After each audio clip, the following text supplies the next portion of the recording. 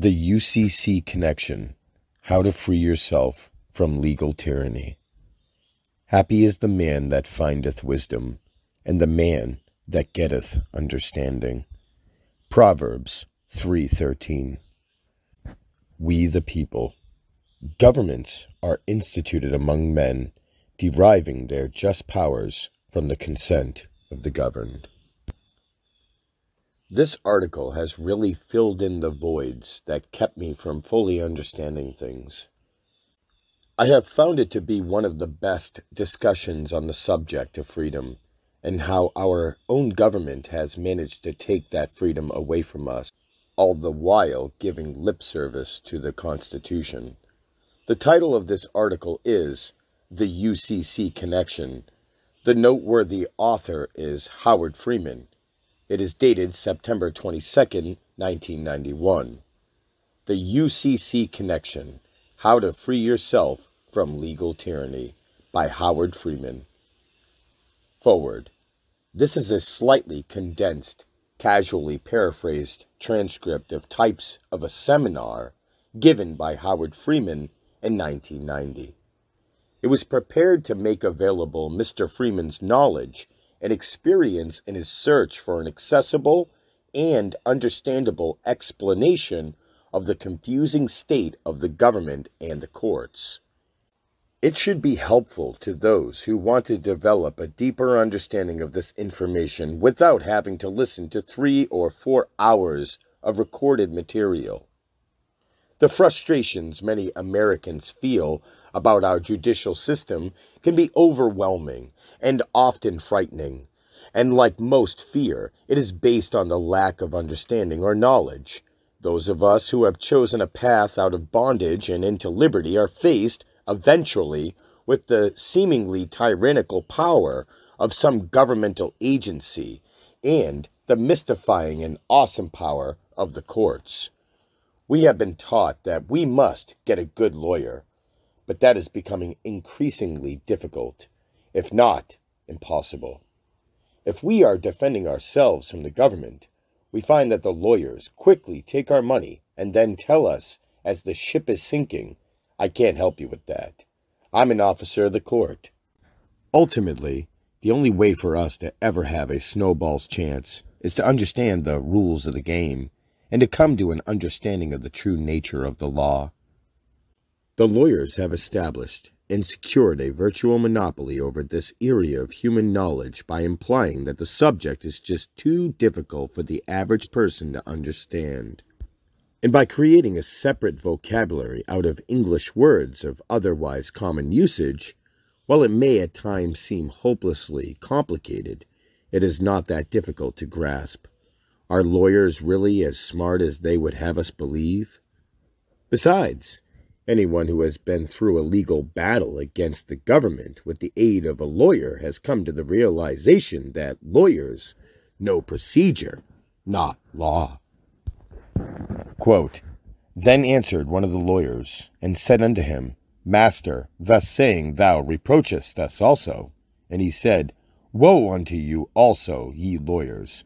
For ye lade men with burdens grievous to be borne, and ye yourselves touch not the burdens with one of your fingers. Woe unto you, lawyers! For ye have taken away the key of knowledge. Ye entered not in yourselves, and them that were entering in ye hindered." In parentheses, Christ teaches his disciples at Luke, chapter 11, verse 45 through 52. Besides, anyone who has been through a legal battle against the government with the aid of a lawyer has come to the realization that lawyers learn about procedure, not about law. Mr. Freeman admits that he is not a lawyer, and as such, he has a way of explaining law to us that puts it well within our reach. Consider also that the framers of the Constitution wrote in language simple enough that the people could understand, specifically so that it would not have to be interpreted. So again we find, as in many other areas of life, the buck stops here. It is we who must take the responsibility for finding and putting to good use the truth.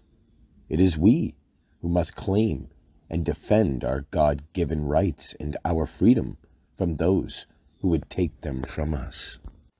It is we who must protect ourselves, our families, and our posterity from the inevitable intrusion into our lives by those who live parasitically off the labor, skill, and talent of others. To these ends, Mr. Freeman offers a simple, hopeful explanation of our plight and a peaceful method of dealing with it. Please take note that this lecture represents one chapter in the book of his understanding, which he is always refining, expanding, improving. It is, as all bits of wisdom are, a point of departure from which to begin our own journey into understanding, so that we all might be able to pass on to others greater knowledge and hope, and to God the gift of lives lived in peace, freedom, and praise. I send you forth as sheep in the midst of wolves. Be ye therefore wise as serpents, and harmless as doves. In parentheses, Matthew, chapter 10, verse 16. Introduction. When I beat the IRS, I use Supreme Court in parentheses SC decisions. If I had tried to use these in court, I would have been convicted. I was involved with a patriot group, and I studied Supreme Court cases.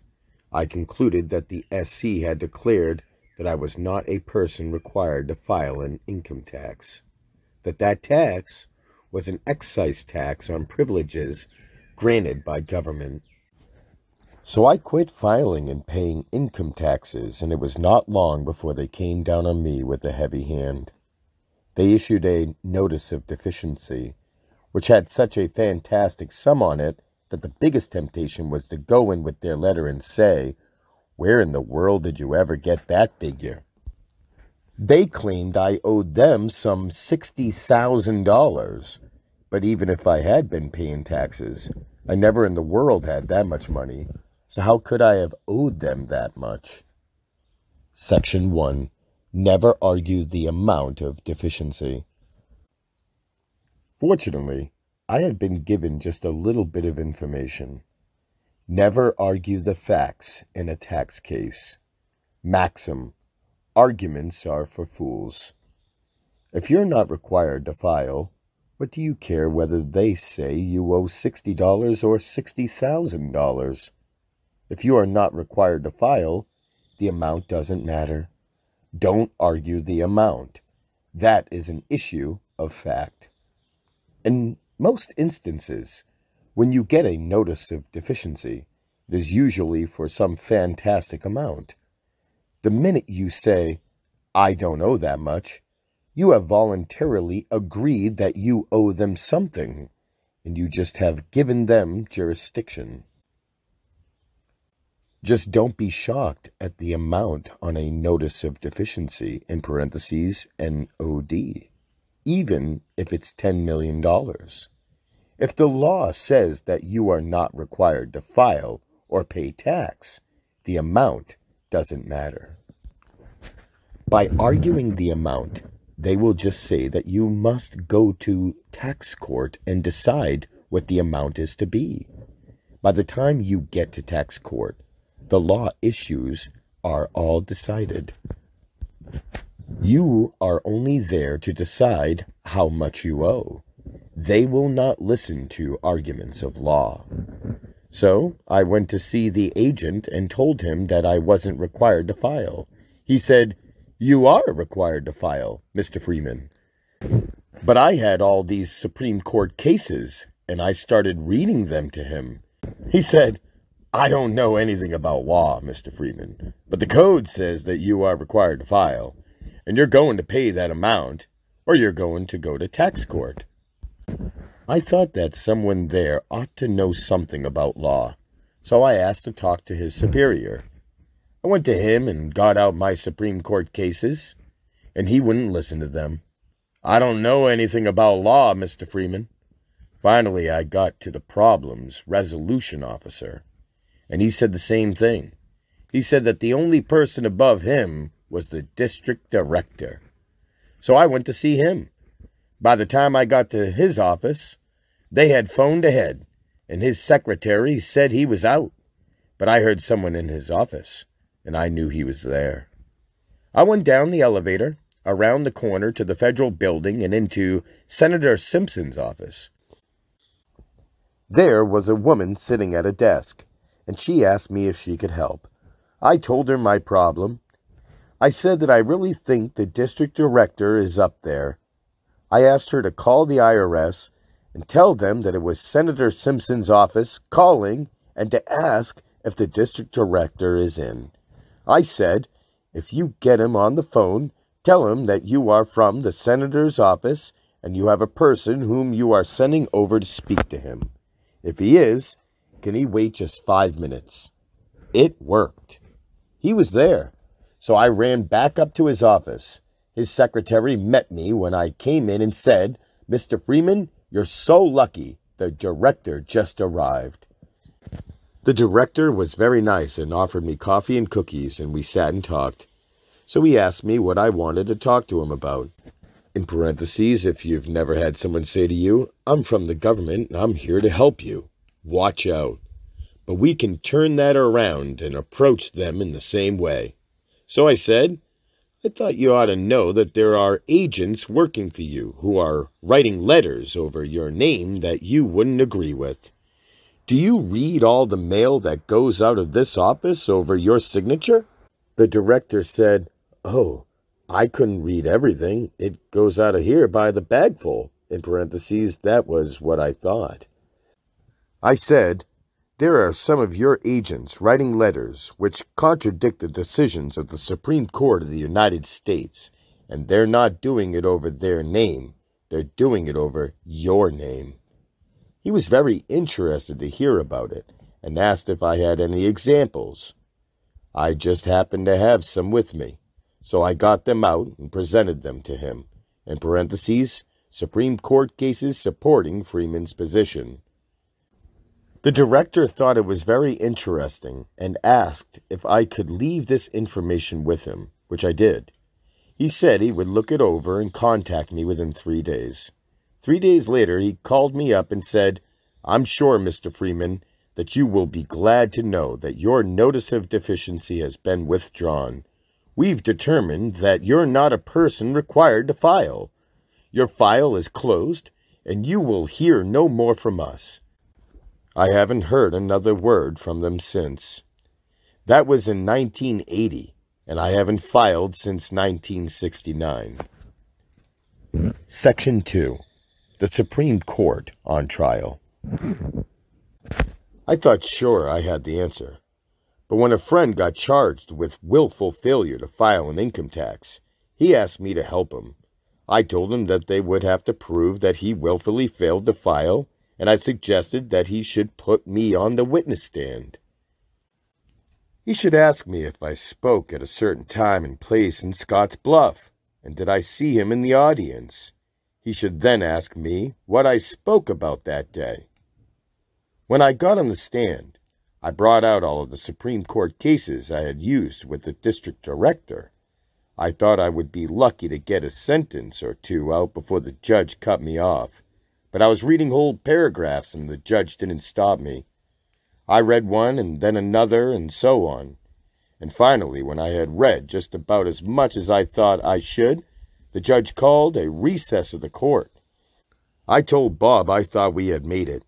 There was just no way that they could rule against him after all that testimony. So we relaxed.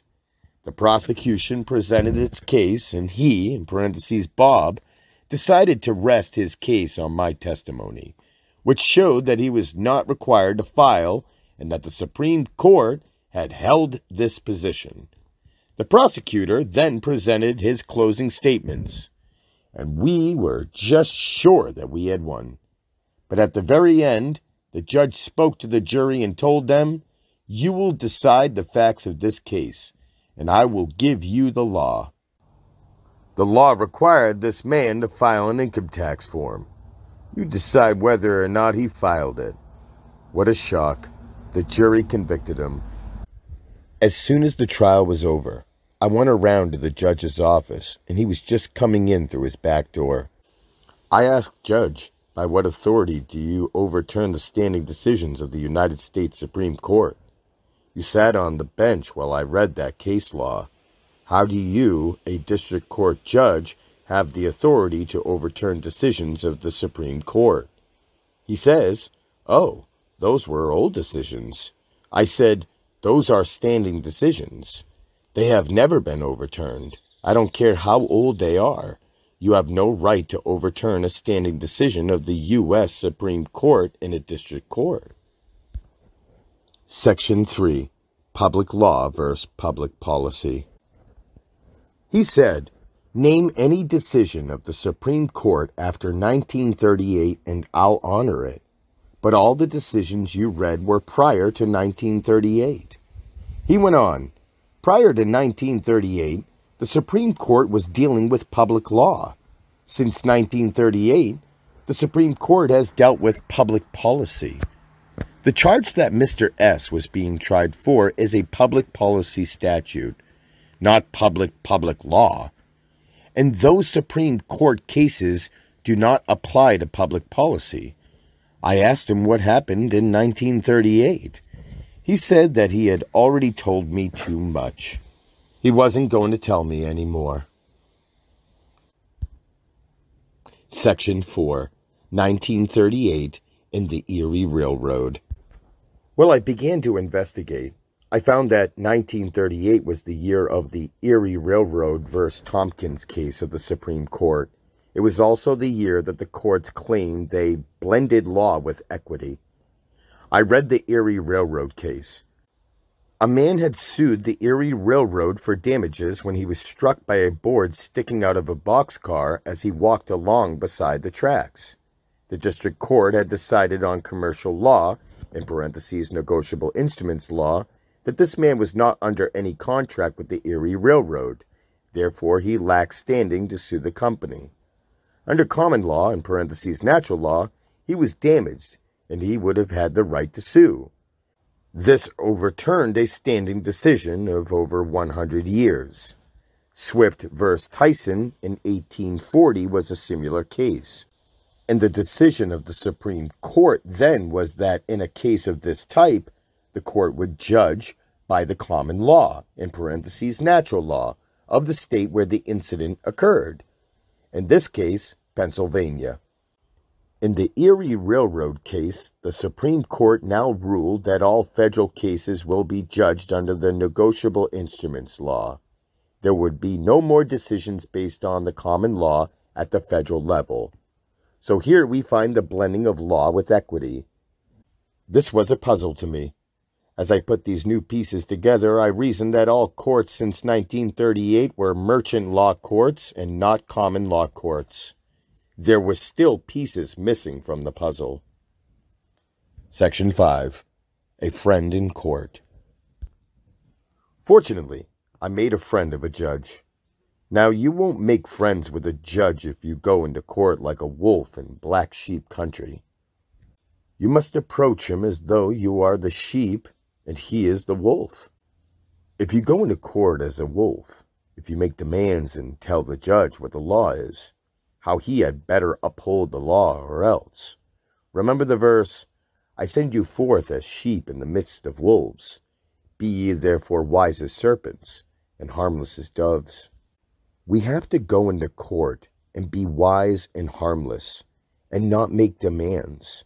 We must be humble, in parentheses, and play a little dumb and ask a lot of questions. Well, I asked a lot of questions and boxed the judges into a corner where they had to give me a victory or admit what they didn't want to admit.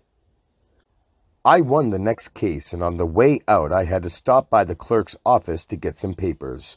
One of the judges stopped and said, "You're an interesting man, Mr. Freeman. If you're ever in town, stop by, and if I'm not sitting on a case, we will visit." Section 6. America is bankrupt. Later, when I went to visit the judge, I told him of my problem with the Supreme Court cases dealing with public policy rather than public law. He said in 1938, all the hired judges, the top attorneys, and the U.S. attorneys were called into a secret meeting, and this is what we were told. America is a bankrupt nation. It is owned completely by its creditors. The creditors own Congress. They own the executive. They own the judiciary, and they own all the state governments.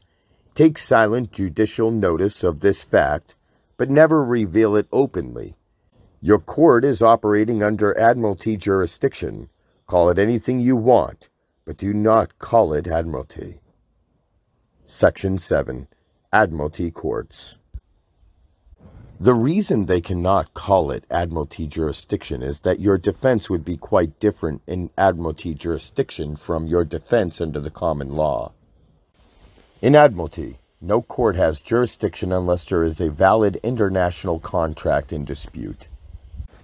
When you know it is Admiralty jurisdiction, and they have admitted on the record that you are in an Admiralty court, you can demand that the international maritime contract to which you are supposedly party and which you supposedly have breached be placed into evidence. No court has Admiralty/maritime jurisdiction unless there is a valid international maritime contract that has been breached. So you say, just innocently like a lamb, well, I never knew that I got involved with an international maritime contract, so I deny that such a contract exists. If this court is taking jurisdiction in Admiralty, then place the contract into evidence so that I might challenge the validity of the contract. What they would have to do is place the national debt into evidence. They would have to admit that the international bankers own the whole nation, and that we are the bankers' slaves. Section 8. Not expedient. But the bankers said it is not expedient at this time to admit that they own everything and could foreclose on every nation of the world. This is the key behind the buildup of the United Nations as a military force. This is the key to disarming America. This is the key to ending the Cold War. Like now we have no more enemies, so we can melt all our guns, right? Wrong. The bankers plan to foreclose. They just don't want their heads blown off while doing it. So they dictate to Congress to get rid of the guns, etc. The reason they don't want to tell everyone that they own everything is that there are still too many privately owned guns in America today. There are uncooperative armies and other military forces. So, until they can gradually consolidate all armies into a world army and all courts into a world court, it is not expedient to admit the jurisdiction of the courts they are operating under.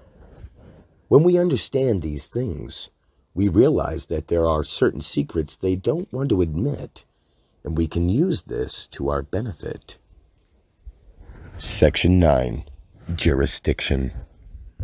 The Constitution of the United States mentions 3 areas of jurisdiction in which the courts may operate. Section 10. Common law. Common law, in parentheses, natural or constitutional law, is based on our Creator's laws as originally presented by Moses. Anytime someone is charged under the common law, there must be a damaged property.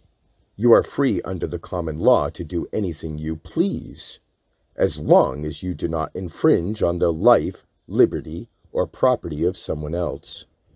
You have a right to make a fool of yourself provided you do not infringe on the life, liberty, or property of someone else. The common law does not allow for any government action which prevents a man from making a fool of himself. For instance, when you cross the state line, you will probably see a sign which says, "Buckle your seatbelts. It's the law." This cannot be common law because who would you injure if you did not buckle up? Nobody. This would be compelled performance. But Common law cannot compel performance. Any violation of common law is a criminal act that is punishable. Section 11. Equity law. Equity law is law which compels performance. It compels you to perform to the exact letter of any contract that you are under. So, if you have compelled performance, there must be a contract somewhere, and you are being compelled to perform under the obligation of the contract. Now, this can only be a civil action, not criminal. In equity jurisdiction, you cannot be tried criminally, but you can be compelled to perform to the letter of the contract. If you then refuse to perform as directed by the court, you can be charged with contempt of court. This is a criminal action. Are our seatbelt laws equity laws? No, they are not, because you cannot be penalized or punished under equity jurisdiction for not keeping to the letter of a contract. In brackets, this has, of course, changed since the publishing of this article. So read on. Section 12. Admiralty or maritime law. Admiralty is a civil jurisdiction of compelled performance, which has criminal penalties for not adhering to the letter of a contract, but this only applies to international contracts. Now we can see what jurisdiction the seatbelt laws, in parentheses, and all traffic laws, building codes, ordinances, tax codes, etc., are under. Whenever there is a penalty for failure to perform, in parentheses, such as willful failure to file, that is Admiralty/maritime law, and there must be a valid international contract in force. However, the courts don't want to admit that they are operating under Admiralty/maritime jurisdiction, so they took the international law, or law merchant, and adopted it into our codes. This is what the Supreme Court decided in the Erie Railroad case, that the decisions would be based on commercial law, in parentheses, or business law, and that there will be criminal penalties associated with it. Since judges were instructed to not call it Admiralty Maritime Law jurisdiction, they call it statutory jurisdiction. I looked for statutory jurisdiction in the 4th edition of the Black's Law Dictionary. It's not there. So I looked up statute, and under its definition is this paragraph. This word is used to designate the written law and contradistinction to the unwritten law. Foster v. Brown, 199, G.A. 444, 34, capital S, period E, period 2, D, 530, 535, C, common law. Unwritten law is common law. Contradistinction means as opposed to, opposite to. Section 13. Courts of Contract. You may ask how we got into this situation where we can be charged with failure to wear seatbelts and fined for it. Isn't the judge sworn to uphold the Constitution? Yes, but you must understand that in Article 1, Section 10, the Constitution gives us the unlimited right to contract, as long as we do not infringe on the life, liberty, or property of someone else. Contracts are enforceable, and the Constitution gives 2 jurisdictions where contracts can be enforced, equity or admiralty, but we find them being enforced in statutory jurisdiction. This is an embarrassing part for the courts that we can use to box the judges into a corner in their own courts. We will cover this more later. Section 14. Contracts must be voluntary. Under the common law, both parties must enter into every contract knowingly, voluntarily, and intentionally, or the contract is unenforceable and void. These are the characteristics of a common law contract. There is another characteristic. The contract must be based on substance. For example, Contracts used to read, "For $1 and other valuable consideration, I will paint your house," etc. That was a valid contract. The dollar was a genuine silver dollar.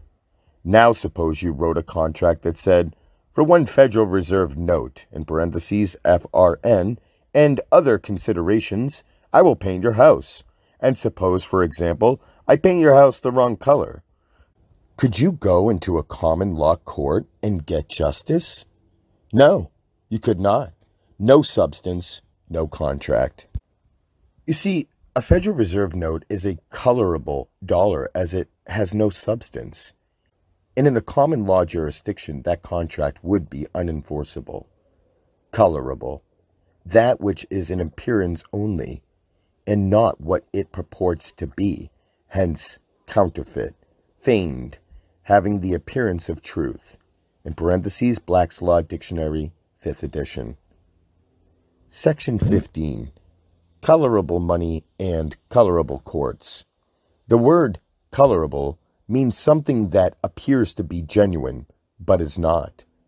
Maybe it looks like a dollar, and maybe it spends like a dollar, but if it is not redeemable for lawful money, in parentheses, silver or gold, it is colorable, fiat, fake, false.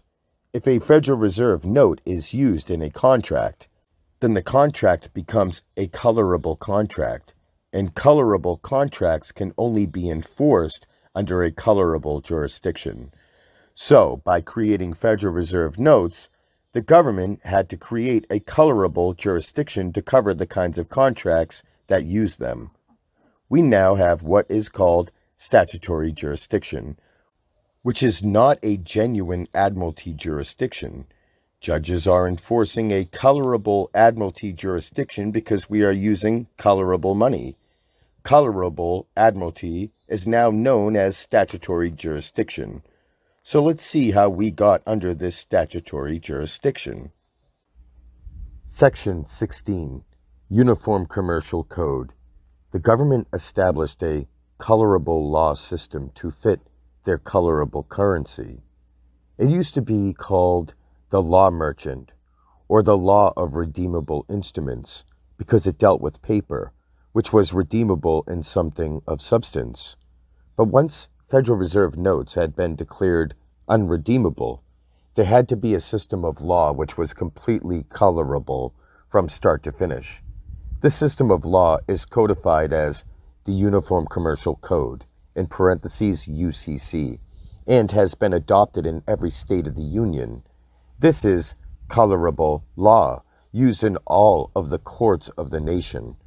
I explained one of the keys earlier, which is that the country is bankrupt and we have no rights. If the master says jump, the slave had better jump, because the master has the right to cut off his head. As slaves, we have no rights, but the creditors, /masters, had to cover up that fact, so they created the system of the law called the UCC. This colorable jurisdiction under the UCC is the next key to understanding what has happened. Section 17. Contract or agreement.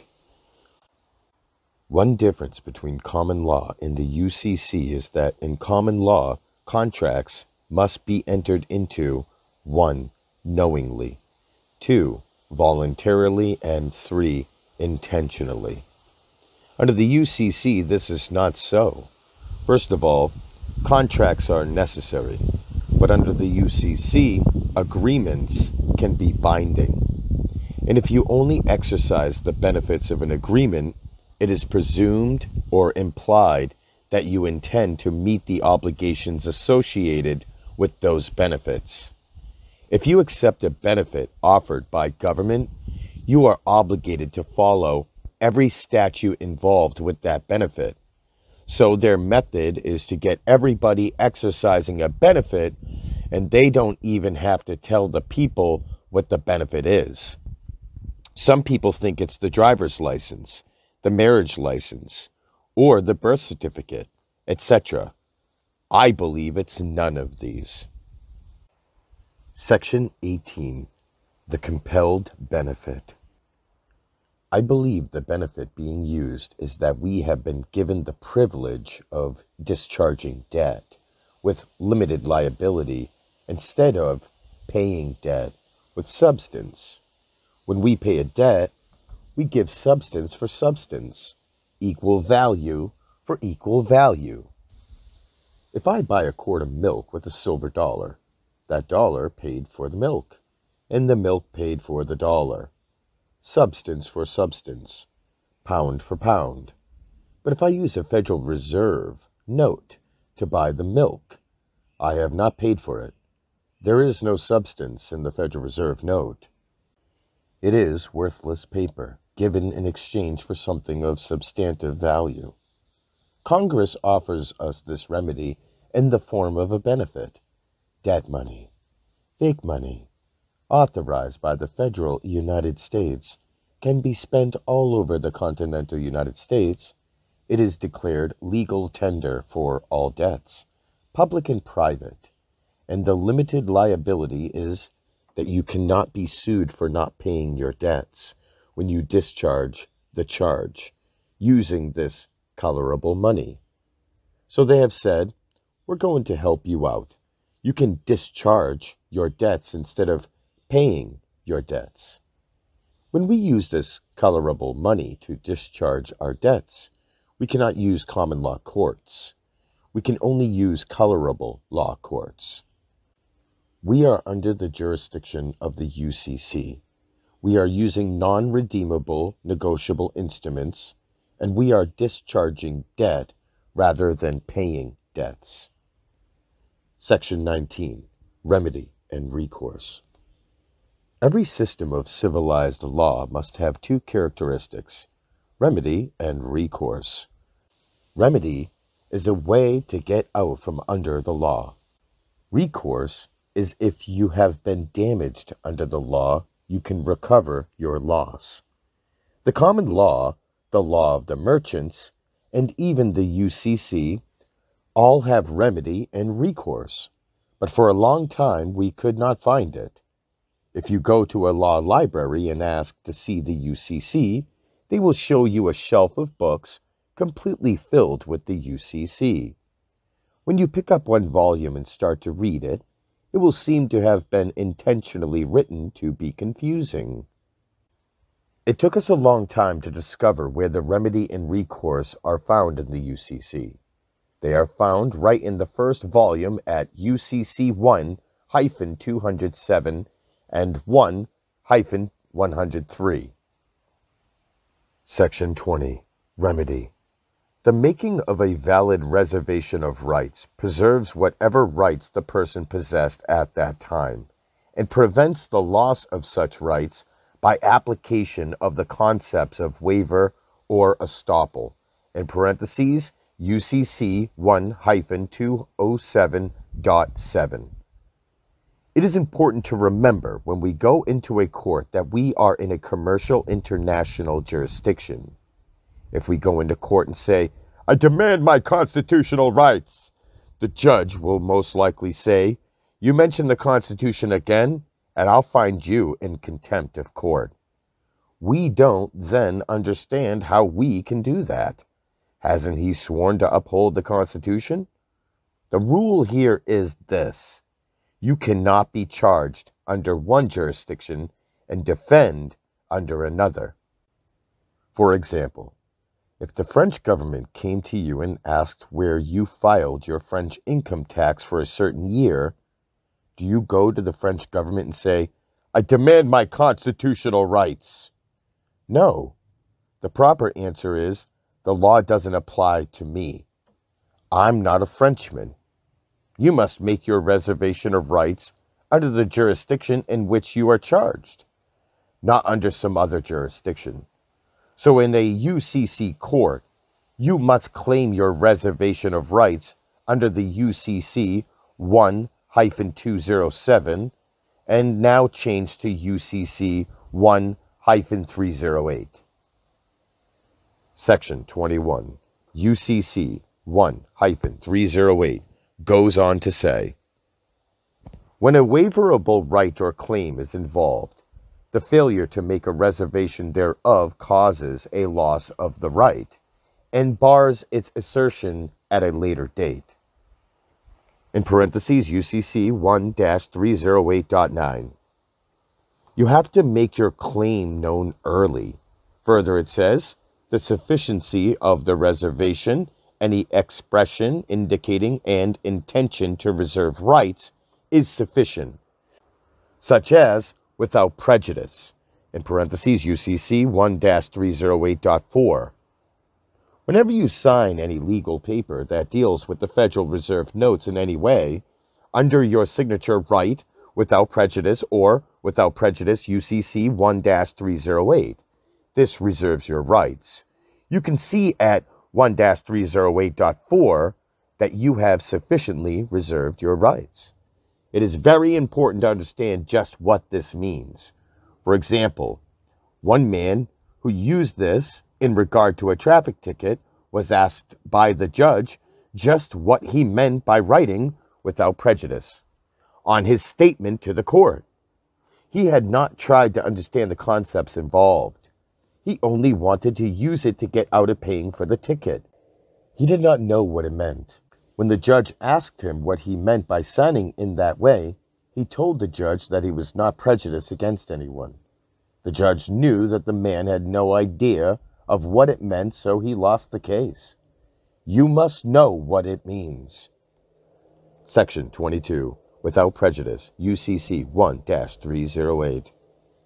When you use without prejudice or without prejudice UCC 1-308 in connection with your signature, you are saying, I reserve my right not to be compelled to perform under any contract or commercial agreement that I did not enter knowingly, voluntarily, and intentionally. I do not accept the liability of any compelled benefit or any unrevealed contract or commercial agreement. What is the compelled performance of an unrevealed commercial agreement? When you use Federal Reserve notes instead of silver dollars, is it voluntary? No. There is no lawful money, so you have to use Federal Reserve notes. You have to accept the benefit. The government has given you the benefit to discharge your debts. How nice they are. But if you have not reserved your rights under 1-308, you are compelled to accept the benefit and are therefore obligated to obey every statute, ordinance, and regulation of the government at all levels of government, federal, local, and state. If you understand this, you will be able to explain it to the judge when he asks. And he will ask. So be prepared to explain this statement to the court. You will also need to understand UCC 1-103, argument and recourse. If you want to understand this fully, go to the law library and photocopy these two sections from the UCC. It is important to get the Anderson version. Some of the law libraries will only have the West Publishing version, which is very difficult to understand. In Anderson, it is broken down with decimals into 10 parts, and most importantly, it is written in plain English. Section 23. Recourse. Recourse appears in UCC at 1-103.6, which says, the code is complementary to the common law, which remains in force except where displaced by the code. A statute should be construed in harmony with the common law, unless there is a clear legislative intent to abrogate the common law, in parentheses, UCC 1-103.6. This is the argument to use in court. The code recognizes the common law. If it did not recognize the common law, the government would have to admit the United States is bankrupt and completely owned by its creditors. But it is not expedient to admit this. The code was not written to entirely override the common law.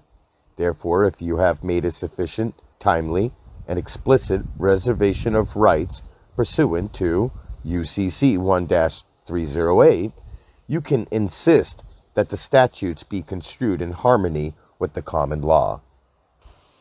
If the charge is a traffic ticket, you may demand that the court produce the injured person who has filed a verified complaint.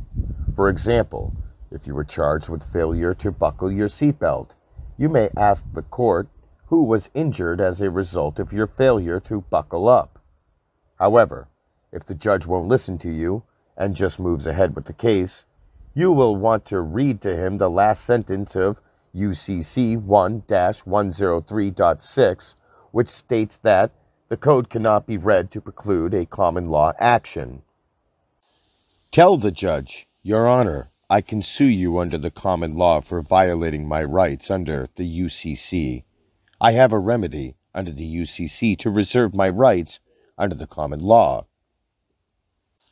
I have exercised my remedy, so you must construe this statute in harmony with the common law. To be in harmony with the common law, you must bring forth the damaged property. Note, actually, it is better to use a rubber stamp, because this demonstrates that you had previously reserved your rights.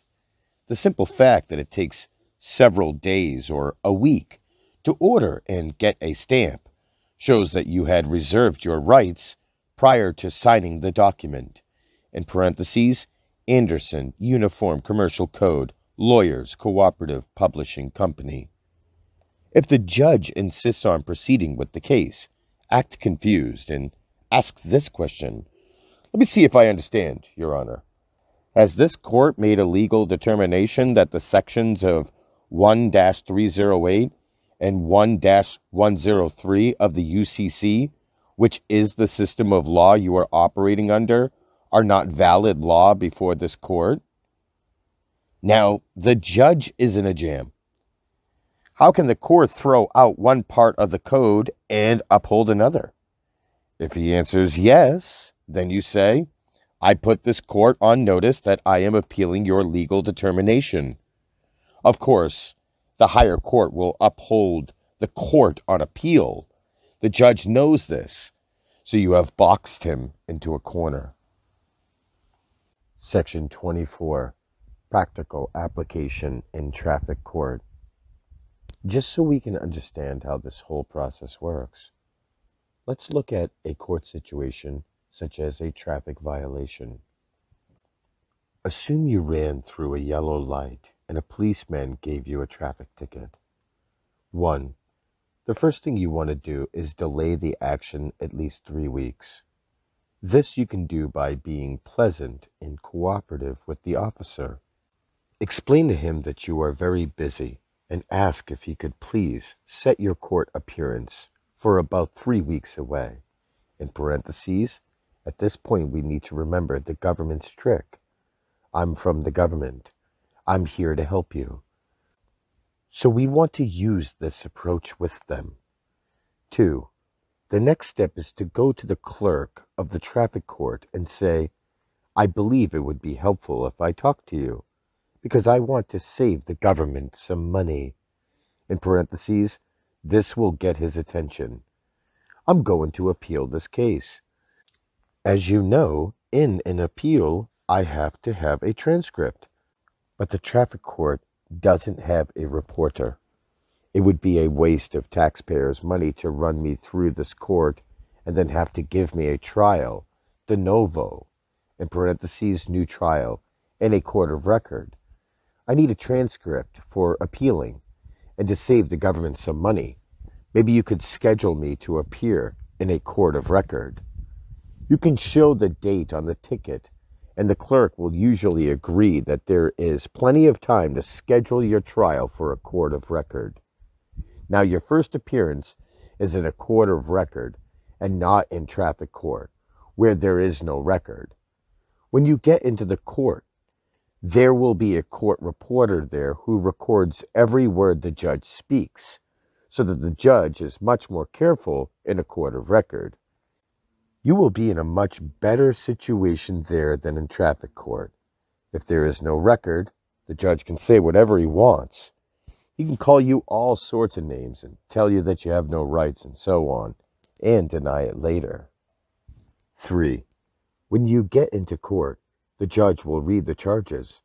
driving through a yellow light or whatever, and this is in violation of Ordinance XYZ, he will then ask, "Do you understand the charge against you?" 4. Well, Your Honor, there is a question I would like to ask before I can make a plea of innocent or guilty. I think it could be answered if I could put the officer on the stand for a moment and ask him a few short questions. Judge: I don't see why not. Let's swear in the officer and have him take the stand. 5. Is this the instrument that you gave me? In parentheses, handing him the traffic citation. Officer: Yes. This is a copy of it. The judge has the other part of it. Where did you get my address that you wrote on the citation? Officer: Well, I got it from your driver's license. In ankle bracket parentheses. Number 4 above is very important to get into the record, clearly stating that you do not understand the charges. With that in the record, the court cannot move forward to judge the facts. This will be covered later on. In parentheses, handing the officer your driver's license. Is this the document you copied my name and address from? Officer: Yes. This is where I got it. Well, you've got that in your hand. Would you read the signature that's on the license? In parentheses, the officer reads the signature. While you're there, would you read into the record what it says under the signature? Officer: It says, "Without prejudice, UCC 1-308. Judge: Let me see that license. In parentheses, he looks and turns to the officer. You didn't notice this printing under the signature on this license when you copied his name and address under the ticket? Officer: No. I was just getting the address. I didn't look down there. Judge: You're not very observant as an officer. Therefore, I'm afraid I cannot accept your testimony in regards to the facts of this case. This case is dismissed. 6. In this case, the judge found a convenient way out. He could say that the officer was not observant enough to be a reliable witness. He did not want to admit the real nature of the jurisdiction of his court. Once it was in the record that you had written "Without prejudice, UCC 1-308 on your license, the judge knew that he would have to admit A. That you had reserved your common law rights under the UCC. B. That you had done it sufficiently by writing "Without prejudice, UCC 1-308 on your driver's license. C. That the statute would now have to be read in harmony with the common law, and the common law says that the statute exists, but there is no injured party. D. That since there is no injured party or complaining witness, the court has no jurisdiction under the common law. 7. If the judge tries to move ahead, away, and try the facts of the case, you will want to ask him the following question. Your Honor, let me understand this correctly.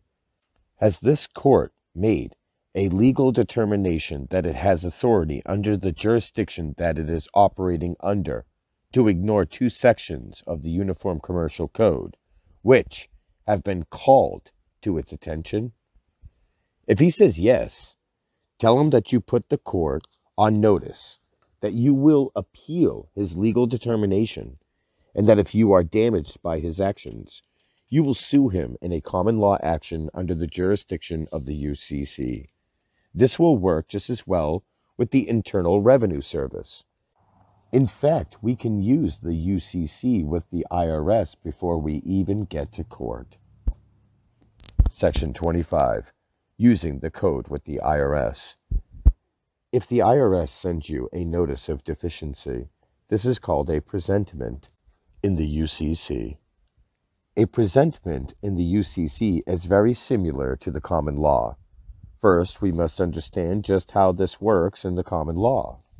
Suppose I get a man's name from a phone book, someone I have never met, and I send him a bill or invoice or a nice letterhead which says, "For services rendered, $10,000.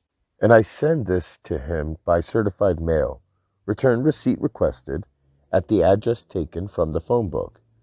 The man has to sign it before he can open it.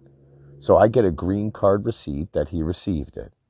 When he opens it, he finds an invoice for $10,000 in the following statement. If you have any questions concerning this bill or the services rendered, you have 30 days to make your questions or objections known.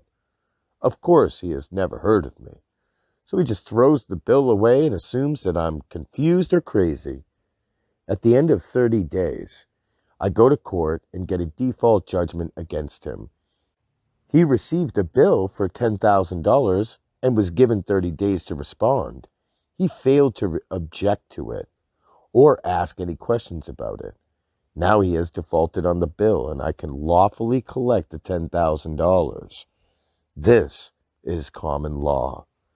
The UCC works on the same principle.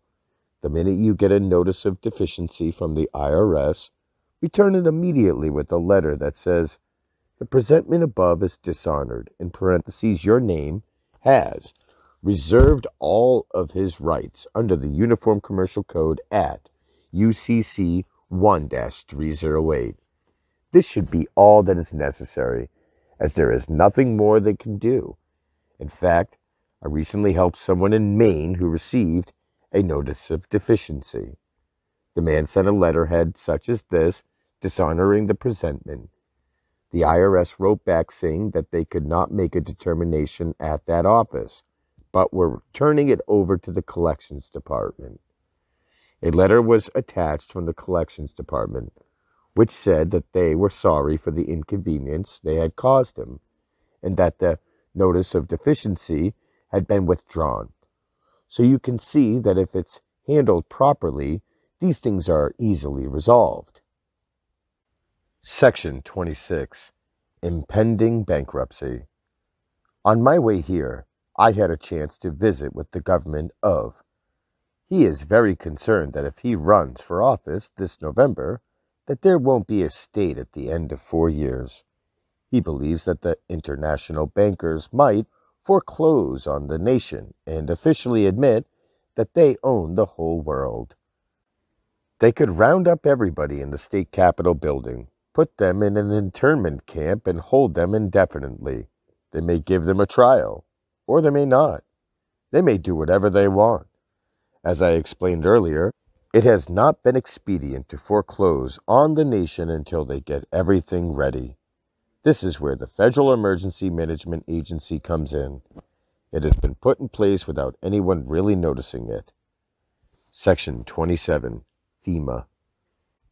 FEMA, or the Federal Emergency Management Agency, has been designed for when America is officially declared bankrupt, which would be a national emergency. In a national emergency, all constitutional rights and all law that previously existed would be suspended.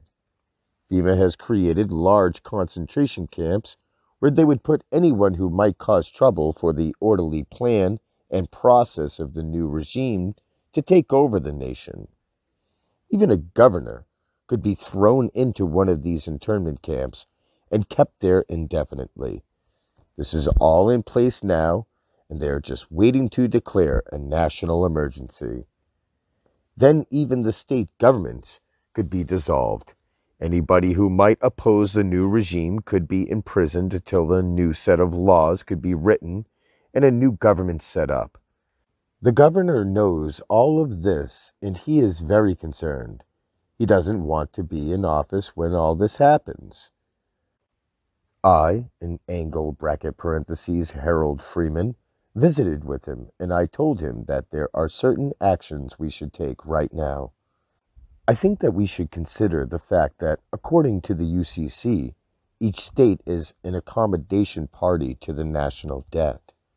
To understand this, we must realize that there are two separate entities known as the United States.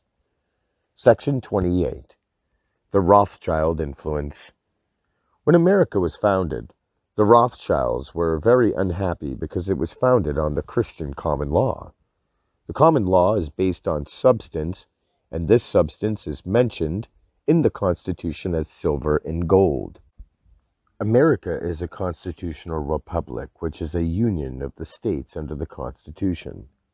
When Congress was working for the republic, the only thing Congress could borrow or issue was silver or gold, and the Rothschild banks did not lend silver or gold. Naturally, they did not like this new government. The Rothschilds had a deal with the King of England. The king would borrow paper and agree to repay in gold. But these United States, with their Constitution, were an obstacle to the Rothschilds. It was much to their advantage to get the colonies back under the king. So the Rothschilds financed the War of 1812 to bring America back under the British crown.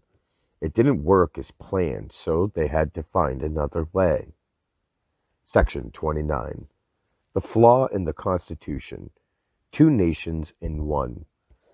Around the time of the American Civil War, they discovered a flaw in the Constitution. The flaw was Article 1, Section 3, Clause 17. Remember, there are two nations called the United States. What is a nation? See if you agree with this definition. Whenever there is a governing body having a prescribed territory containing a body of people, in angle bracket parentheses, this is an easy to understand restatement of the definition presented in Black's Law Dictionary.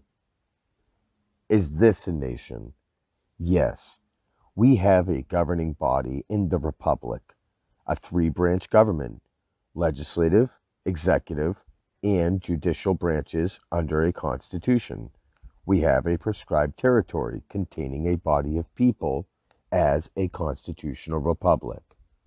But Article 1, Section 8, Clause 17 gave Congress, in parentheses, the legislative branch of the three-branch government, exclusive rule over a different territory containing a body of people, in parentheses, District of Columbia. Here we have a nation within a nation, a legislative democracy within a constitutional republic. When Congress was part of a constitutional republic, it was obligated to provide a medium of exchange for the people. Its duty was to coin silver and gold. Anyone who had a piece of silver or gold could bring it in and have it freely minted into silver or gold coin. This was the medium of exchange for the republic. But in the legislative democracy, in parentheses over Washington, D.C., Congress is not limited by the Constitution. Congress has exclusive rule over the District of Columbia and its people. The legislators in the District of Columbia can make the laws by a majority vote. Because the District of Columbia is a democracy wherein their administrative agents enforce their own laws, and the administrative courts in their government try their own laws. Here we have the legislator making the law, enforcing the law, and trying the law, all within one branch of government. This is a one-branch government within a three-branch government. Under the three-branch government, Congress passes laws which must be in harmony with the Constitution. The executive enforces these laws passed by Congress, and the judiciary tries these laws passed by Congress pursuant to the Constitution. The three-branch constitutional republic and the one-branch legislative democracy, both called the United States. One is the continental United States. The other is the federal United States, in parentheses, federal zone. Section 30. Are you a United States citizen? If you say that you are a United States citizen, which United States are you referring to? Anyone who lives in the District of Columbia is a citizen of the United States. The remaining population in the Union of the 50 states are national citizens of the nation.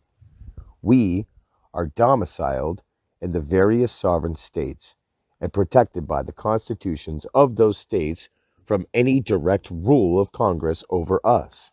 In the democracy, anyone who lives in the states known as Washington, D.C., Guam, Puerto Rico, or any of the federally held territories is a citizen of the United States, D.C. We must be careful with our choice of words. We are not citizens of the United States. We are not subject to Congress. Congress has exclusive rule over a given territory, and we are not part of that territory. Where did Congress get the authority to write the International Revenue Code? It is found in Article 1, Section 8, Clause 17 of the Constitution. To pass that law, they only needed a majority vote. There is no other way that they can pass laws directly affecting individuals. Title 26 in the Internal Revenue Code was passed as law for a different nation.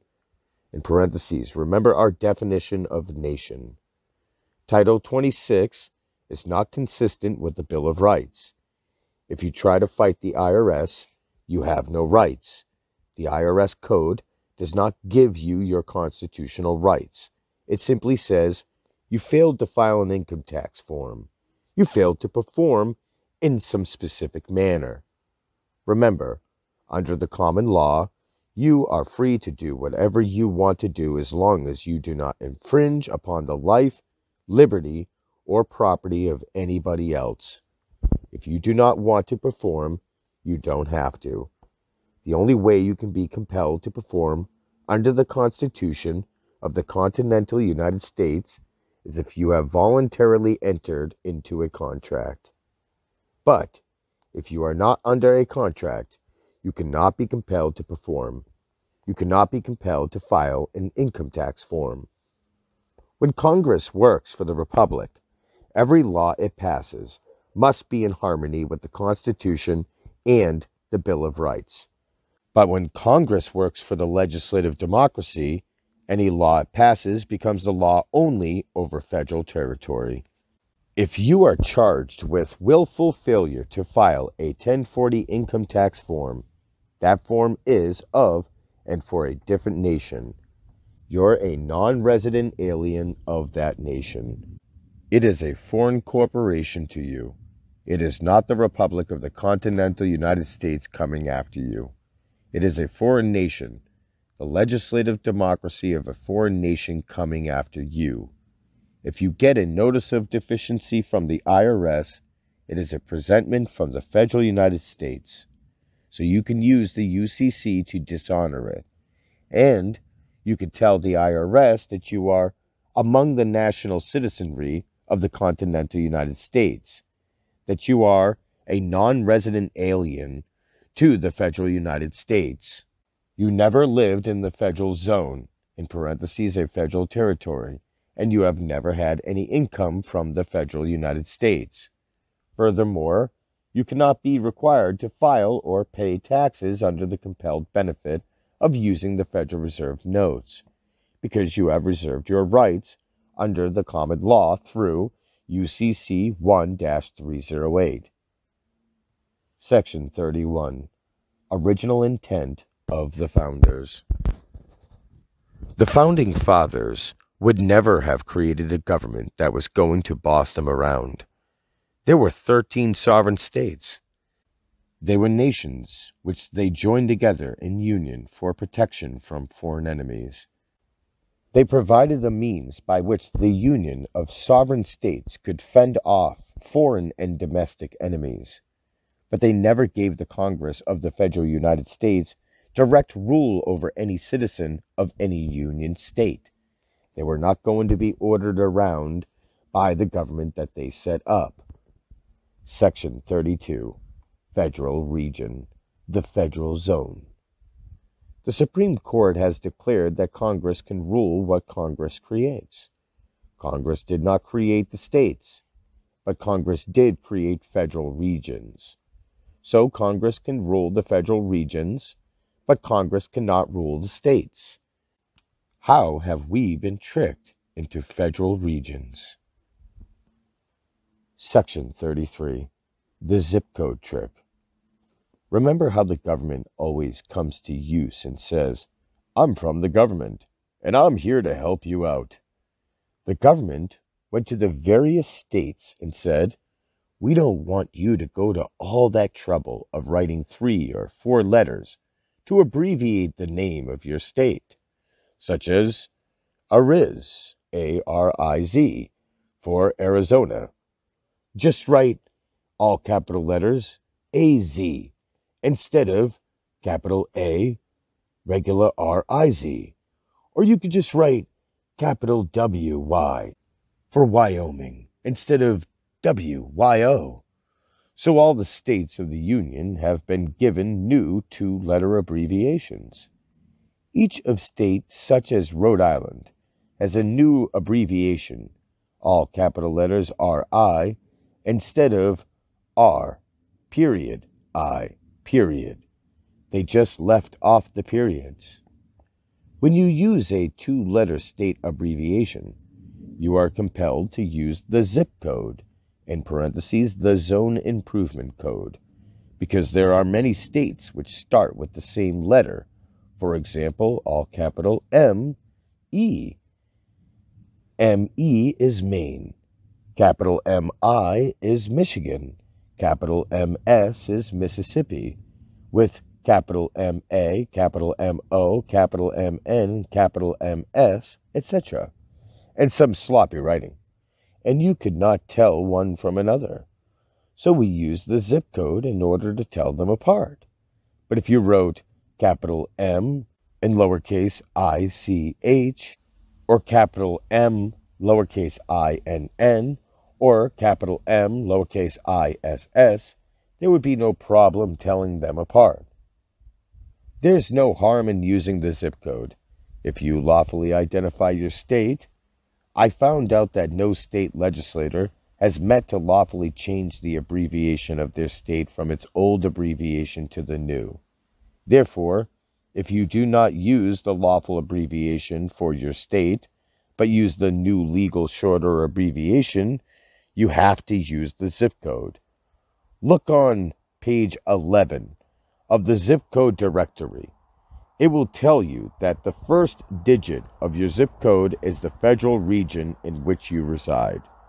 If you use capital A-Z for Arizona, you cannot use the state constitution to protect you because you did not lawfully identify your state. You use the zip code, which identifies which federal region you live in. Congress may rule federal regions directly, but it cannot rule the citizen of any state. Section 34. Accommodation Party. Let's look at how the states have become the accommodation party to the national debt. Many people who I have talked to, including the governor, are very concerned about this and know that it can happen very soon. If America is declared a bankrupt nation, it will be a national emergency. FEMA will take over, and anyone who opposes the creditors' new government can be sent to a detention camp in Alaska. We will have no rights whatsoever. They have already set up prison camps with work camps nearby so the people can be used for slave labor. It could be the governors, legislators, and other leaders who would be hauled away to Alaska, while the people, now disenfranchised from power, would likely be chosen to run the new government. This could all happen very soon, and the national debt is so large as to be unpayable. Even the interest on the debt is virtually unpayable. As I explained, the national debt, more than $3 trillion, now $30 trillion, is not owed by the continental United States. It is owed by the federal United States that was given the authority to borrow bank credit. When Congress worked for the continental United States, it could only borrow silver and gold. Therefore, the national debt was borrowed by the federal United States. The federal United States had to trap the states into assuming the debt obligation of the federal debt. In the UCC, we find the term accommodation party. How did the states become the accommodation party to the federal debt?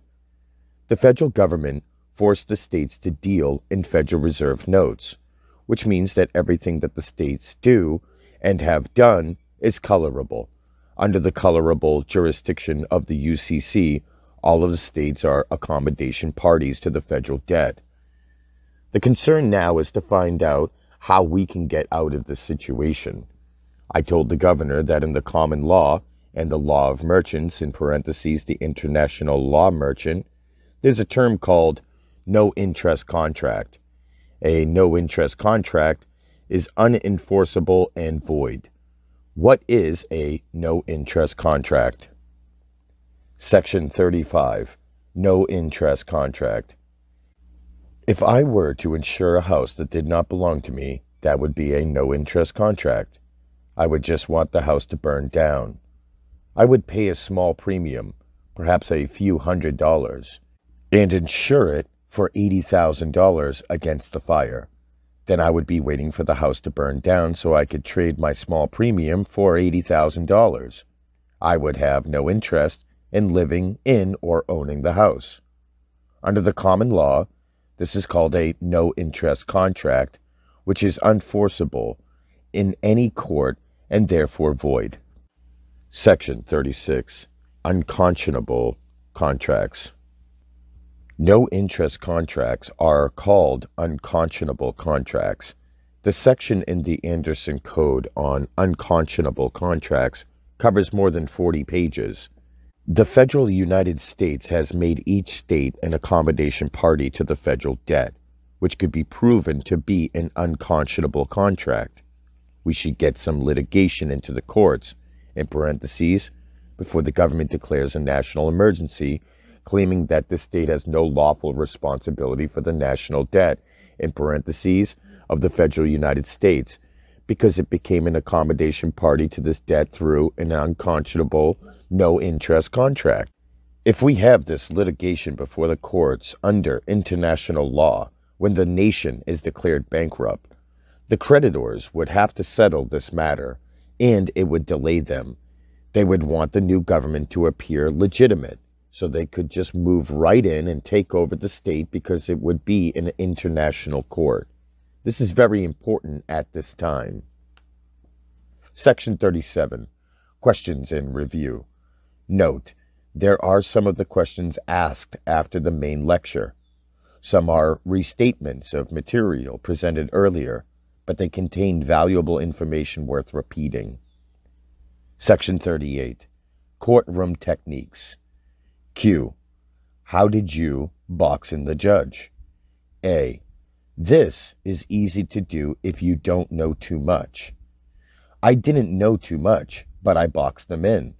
You must play a little dumb. If you are arrested and go into court, just remember that in a criminal action, you must understand the law, or it is a reversible error for the court to try you. If you don't understand the law, they can't try you and have to dismiss the case. In any traffic case or tax case, you are called in a court and the judge reads the law and then asks, do you understand the charges? Defendant, no. No, Your Honor, I do not. Judge, well, what is so difficult about the charge? Either you drove the wrong way on a one-way street or you did not. You can only go one way on that street, and if you go the other way, it's a $50 fine. What's so difficult about this that you do not understand? Defendant, well, Your Honor, it's not the letter of the law, but rather the nature of the law that I don't understand. The Sixth Amendment to the Constitution gives me the right to ask the court to explain the nature and cause of any action against me, and upon my request, the court has the duty to answer. I have a question about the nature and cause of this action. Judge, well, what is that? What do you want to know? Defendant, well, Your Honor, is this a civil or criminal action? Judge, it is criminal. In parentheses, if it were a civil action, there could be no fine, so it has to be criminal. Defendant, thank you, Your Honor, for telling me that. then the record will show that this action against, in parentheses, your name is a criminal action. Is that right? Judge: Yes. Defendant: I would like to ask another question about this criminal action. There are two criminal jurisdictions mentioned in the Constitution. One is under the common law, and the other deals with international maritime contracts under admiralty jurisdiction. Equity is civil, and you said that this is a criminal action. So it seems it would have to be under either common law or maritime law. But what puzzles me, Your Honor, is that there is no corpus delicti here to give this court jurisdiction over my person and property under the common law. Therefore, it doesn't appear that this court is moving under common law. Judge: No, this court is not under the common law. Defendant: Well, thank you, Your Honor, but now you make the charge against me even more difficult to understand. The only other criminal jurisdiction would apply only 1, if there was an international maritime contract involved; 2, I was a party to it; 3, it had been breached; and 4, the court was operating in an admiralty jurisdiction.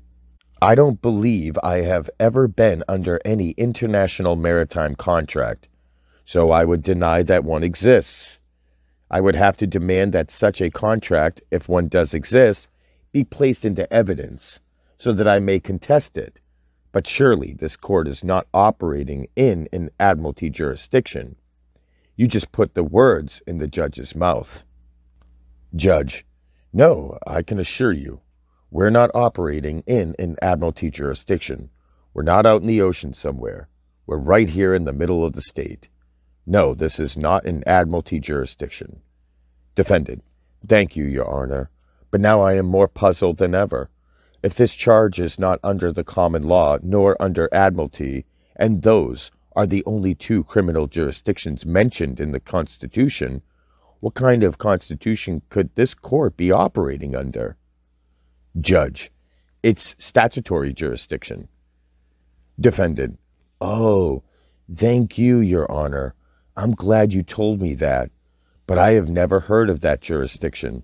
So if I have to defend myself under that jurisdiction, I would need to have the rules of criminal procedure for statutory jurisdiction.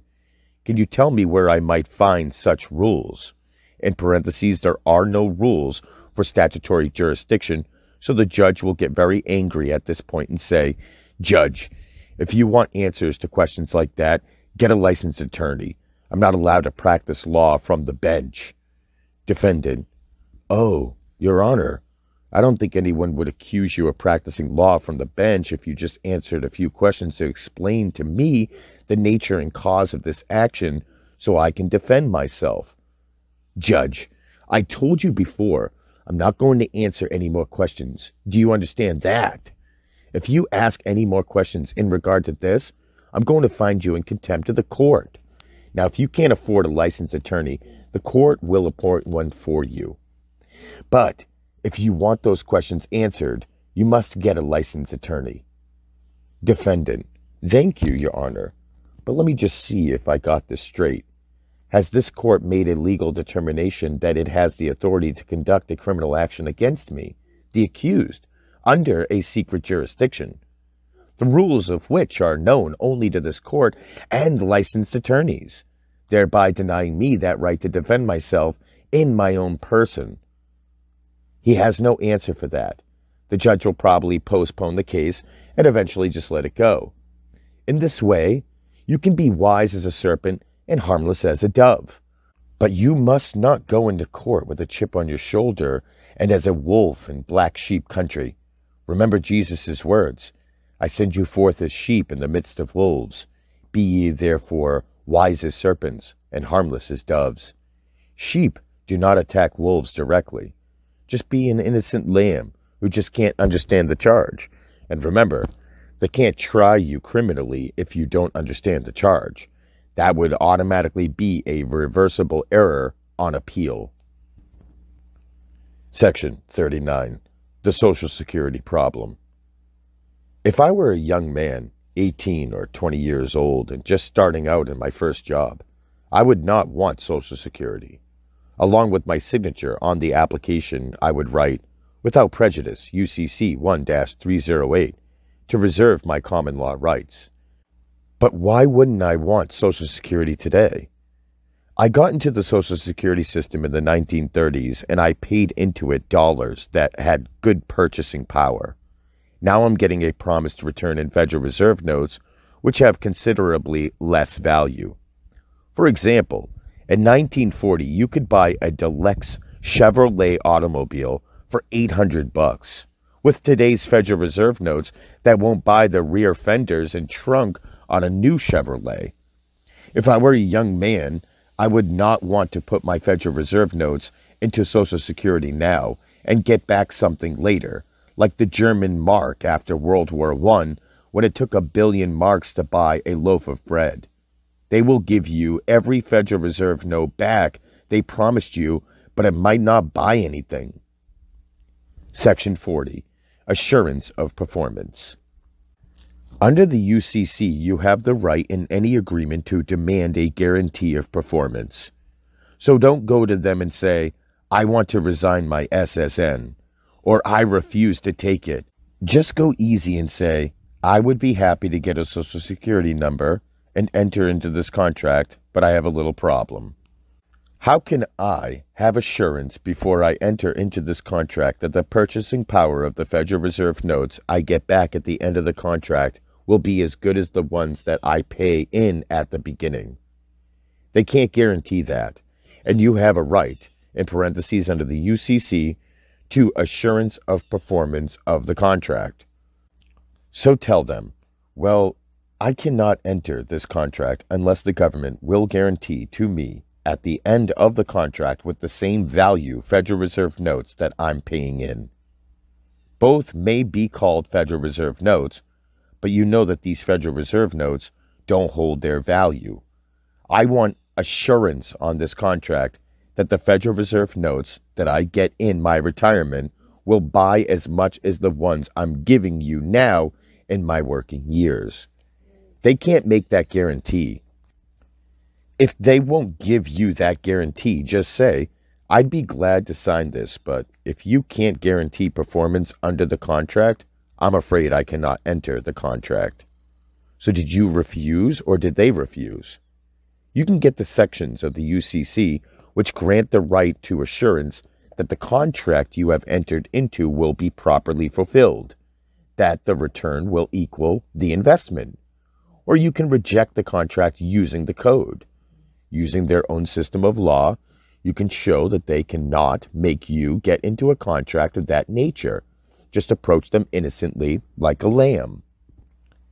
It is very important to be gentle and humble in all dealings with the government or the courts.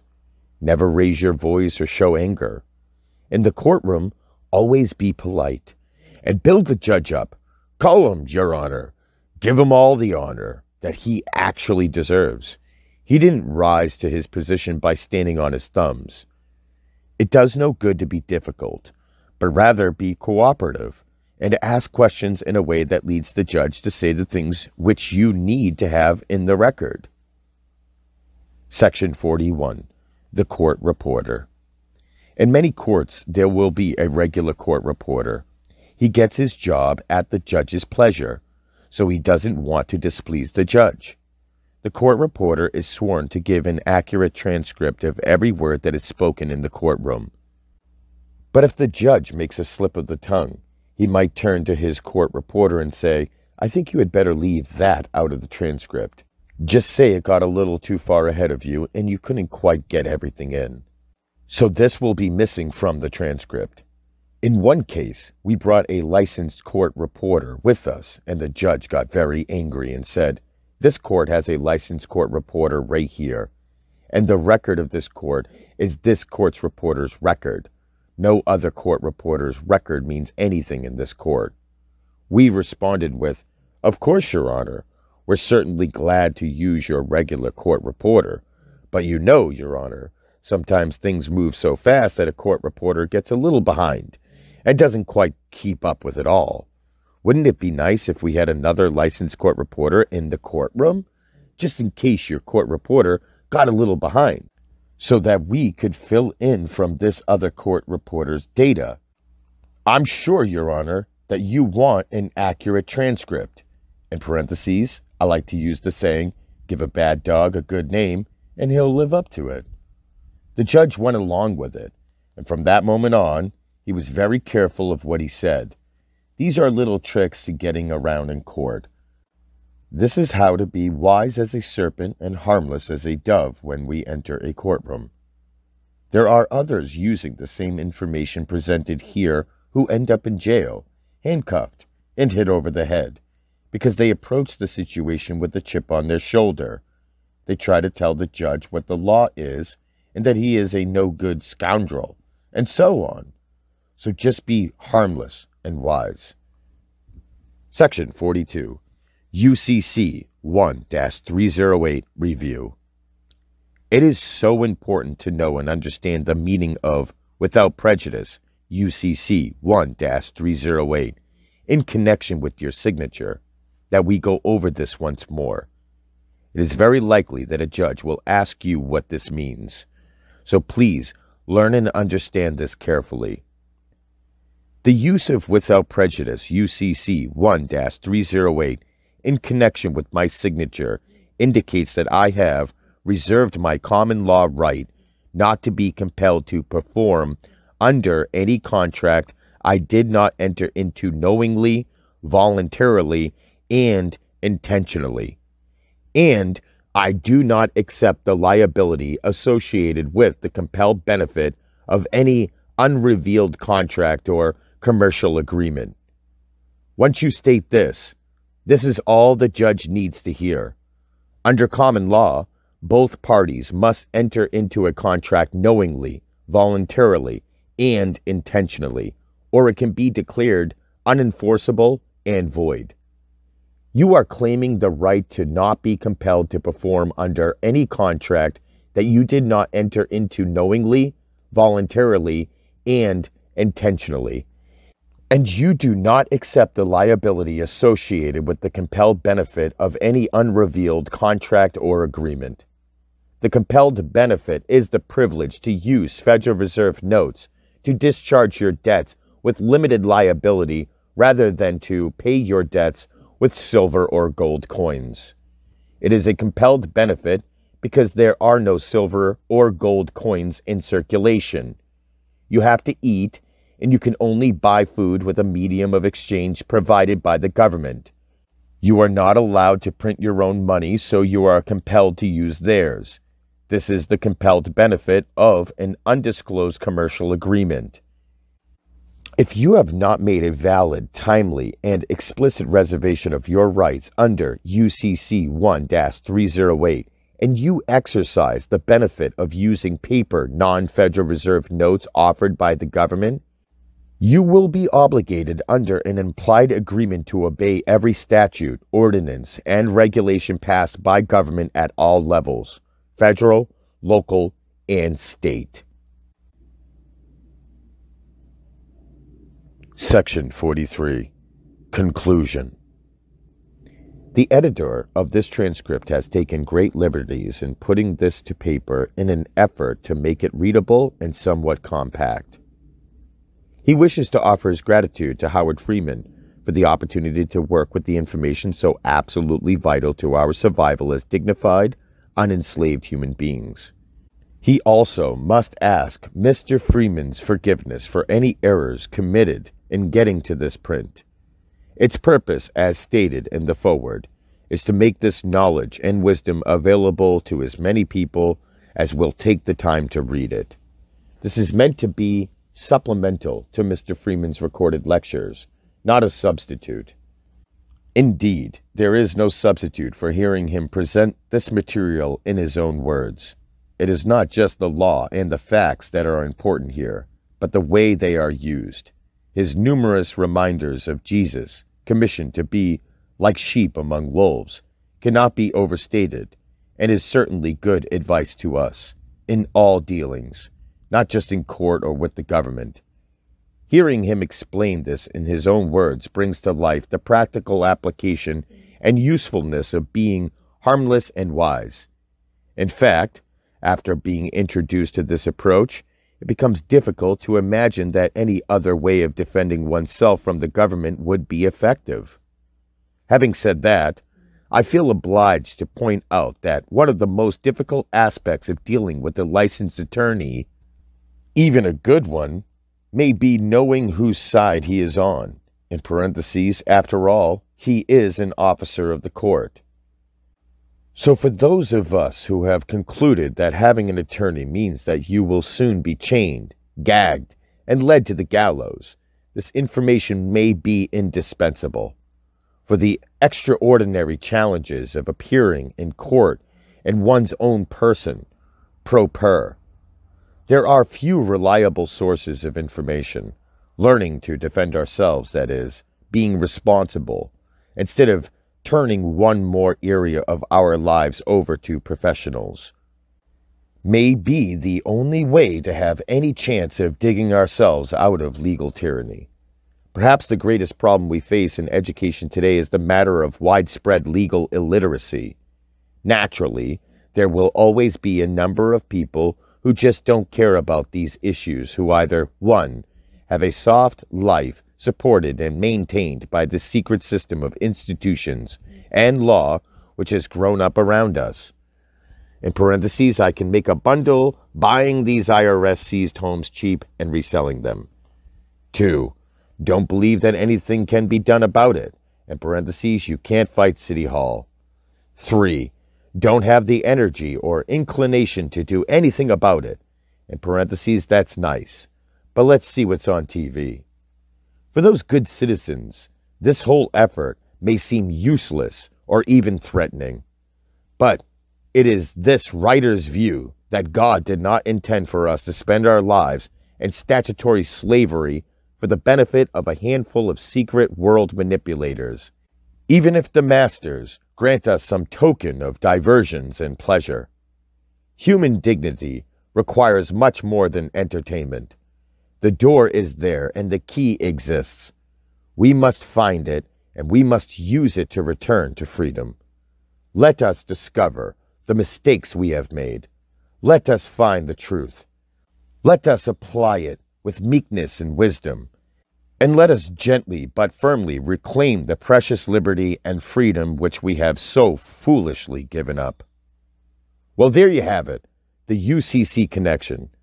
There is also a list of other publications available from the Common Law Grand Jury website, nationallibertyalliance.org. If you found this information useful, I recommend contacting us for a list of our materials. We hope we didn't put it all in this effort only for someone to say, yeah, that's on the internet. We tried to find stuff like this for some time now, and other than John Freeman's articles, we found none. Also, we like the author's approach here. Many of the so-called patriot organizations seem to be more profiteers than patriots. We understand that bills need to be paid, but after reading lists and lists of products available for X amount of dollars, we see this pamphlet as a little different. Good luck, and God bless. The UCC Connection. I send you forth as sheep in the midst of wolves. Be ye therefore wise as serpents and harmless as doves. And a few more quotes. When even one American, in parentheses, who has done nothing wrong, is forced by fear to shut his mind and close his mouth, then all Americans are in peril. In parentheses, former President Harry Truman. In the beginning of a change, the patriot is a scarce man, brave, hated, and scorned. When his cause succeeds, however, the timid join him, for then it costs nothing to be a patriot. In parentheses, Mark Twain. Truth is less than truth until it is made known. John Wheeler. In memory of Harold Freeman, who left us in 1992. Special stuff you should know. Taking your birth certificate to court. The courts only want to charge some bogus bonds to your federal account, and they need your bond or permission to do the discharge. Otherwise, you must pay a fine and go to jail. But they neglected to tell us that the birth certificate is the bond, and the birth certificate is proof that we are the beneficiary, and not the trustee of our Strawman trust account. The state is the trustee. Everything, including crime and taxes, is already prepaid through that birth certificate bond. In every case so far, the charges were settled, and they let the fellow go without a record of crime by surrendering the birth certificate.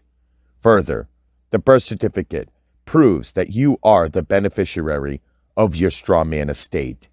The prosecutor is claiming that he represents the beneficiary, in parentheses the state, when the state is really supposed to be the trustee. So when you bring the birth certificate into court, you discharge all of the charges against you, and you prove that you are the beneficiary of your trust estate. And this completely shuts the prosecutor down. The prosecutor now has no standing. You bringing in the birth certificate proves that he has brought fraud into the court by claiming to be the beneficiary instead of you. Only the beneficiary, in parentheses you, can be the plaintiff, and only the trustee, in parentheses the state, can be the defendant. I do not give legal advice, but this is what I would do if I were in your shoes. How to proceed. 1. Take a certified copy of your birth certificate, in parentheses certified by state, to court with you. Do not make a copy, or it is void. Do not mark on it, or it is void. 2. Write down what you are going to say. You will be nervous and forgetful. 3. When they call your name, walk up to the bar, but do not cross it. If it is a court of record, ask them, "Are we on the record?" Once you are satisfied you're on the record, you can proceed. If they ask your name, ask again, "Are we on the record?" In parentheses, if it's a misdemeanor, a lot of times there is no record, so just proceed. 4. Hand the birth certificate across the bar and say, "I am here on special appearance." Let the record show that the person on the birth certificate has been surrendered to the court. If they will not come and take the birth certificate, then gently toss it across the bar into the well of the court. Note: a person is a legal fiction. You are a living soul. A living soul is not a person. Special appearance means that you are not given the court jurisdiction over you. 5. Then turn around and leave. Do not stop. Do not answer questions. When they say, "Hey, you, stop," or "You have a court date on such and such," just keep on going and get out. Do not respond. Do not come back. Do not let them bluff you into coming back. At the time of this writing, this approach has worked 100% of the time. However, about 5% of the folks who do this report that the court tries to threaten them with letters. The worst that may happen is that they send you a bill for whatever you're accused of and possibly the threat of an arrest warrant. Sometimes they'll send a letter with a new court date, and the very latest was a threat letter saying that there was an arrest warrant, or threatening you with arrest if you do not come in to be arraigned. However, if they could have issued or served a warrant, they would have. So this has all been a bluff 100% of the time. Even if the letter that said there was an arrest warrant, in parentheses, there was one on record, but it was never processed or served. Bluff, bluff, bluff. If you receive any of these letters, mail them back with a regular letter stating that I reserve all of my rights per UCC 1-308 and I do not consent. Do not enter anything into the record or place a court heading at the top of your letter, or that will be giving consent. A regular letter only. Only once has anyone reported being grabbed while leaving the court, and this man was still successful in leaving without prosecution. Alternate method. Simply telling the court that I reserve all of my rights per UCC 1-308, and they would immediately let you go before, but not anymore.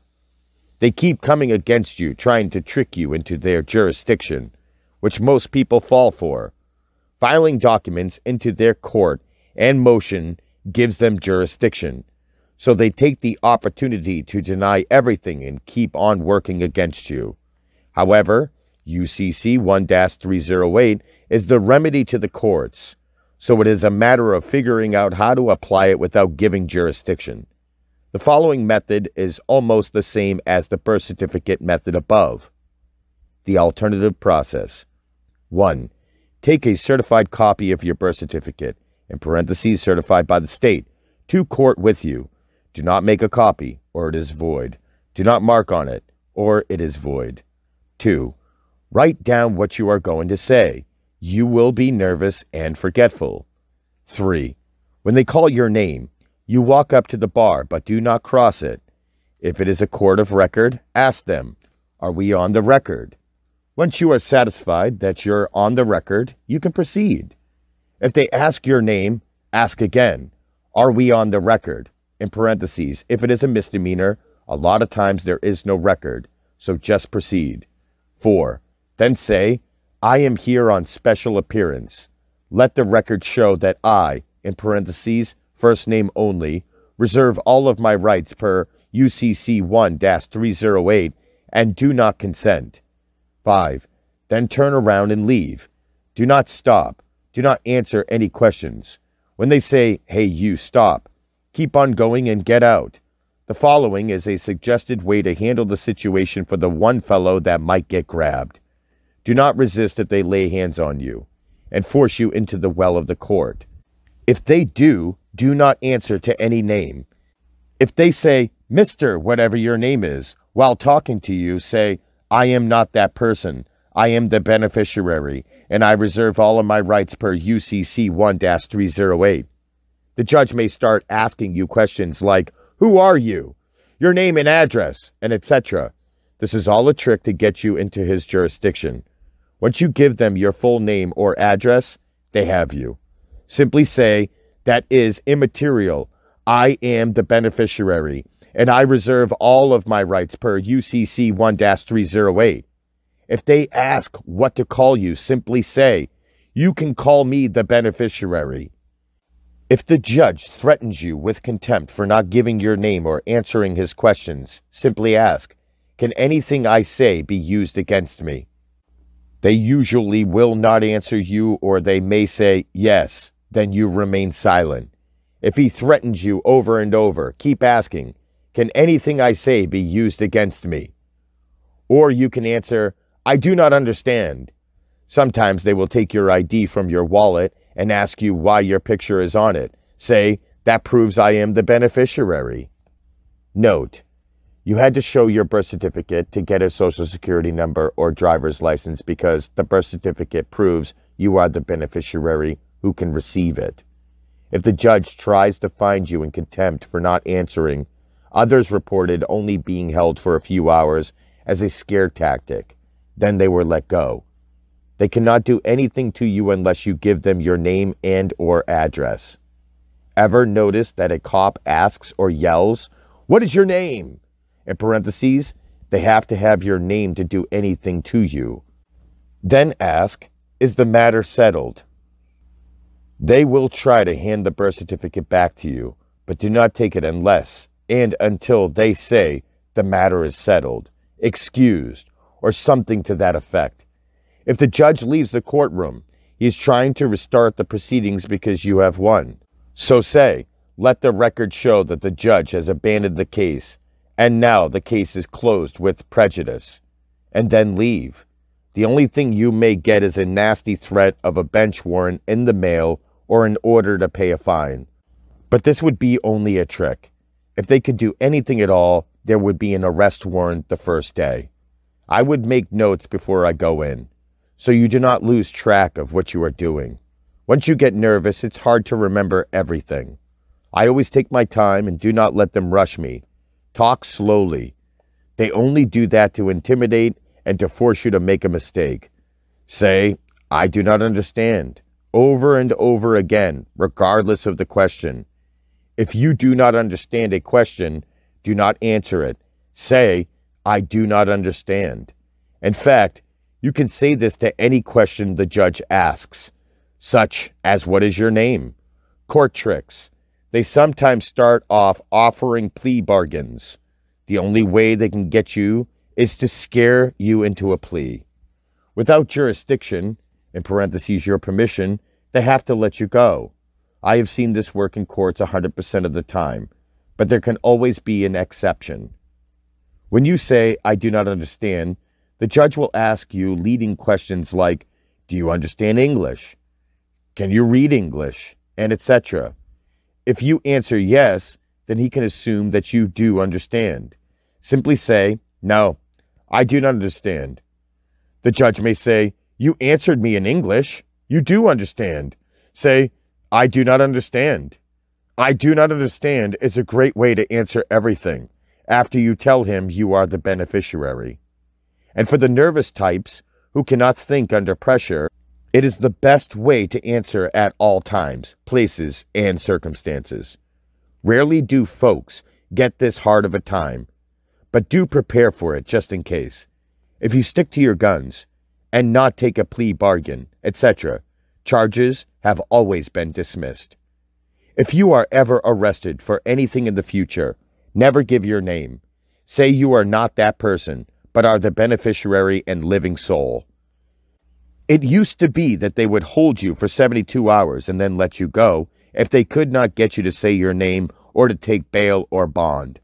But now they can hold you up to 10 days and then offer you bail, bond, or return of your own recognizance. This is a trick. If you accept the offer, you are then giving them jurisdiction. They have to let you go sometime after 10 days anyway.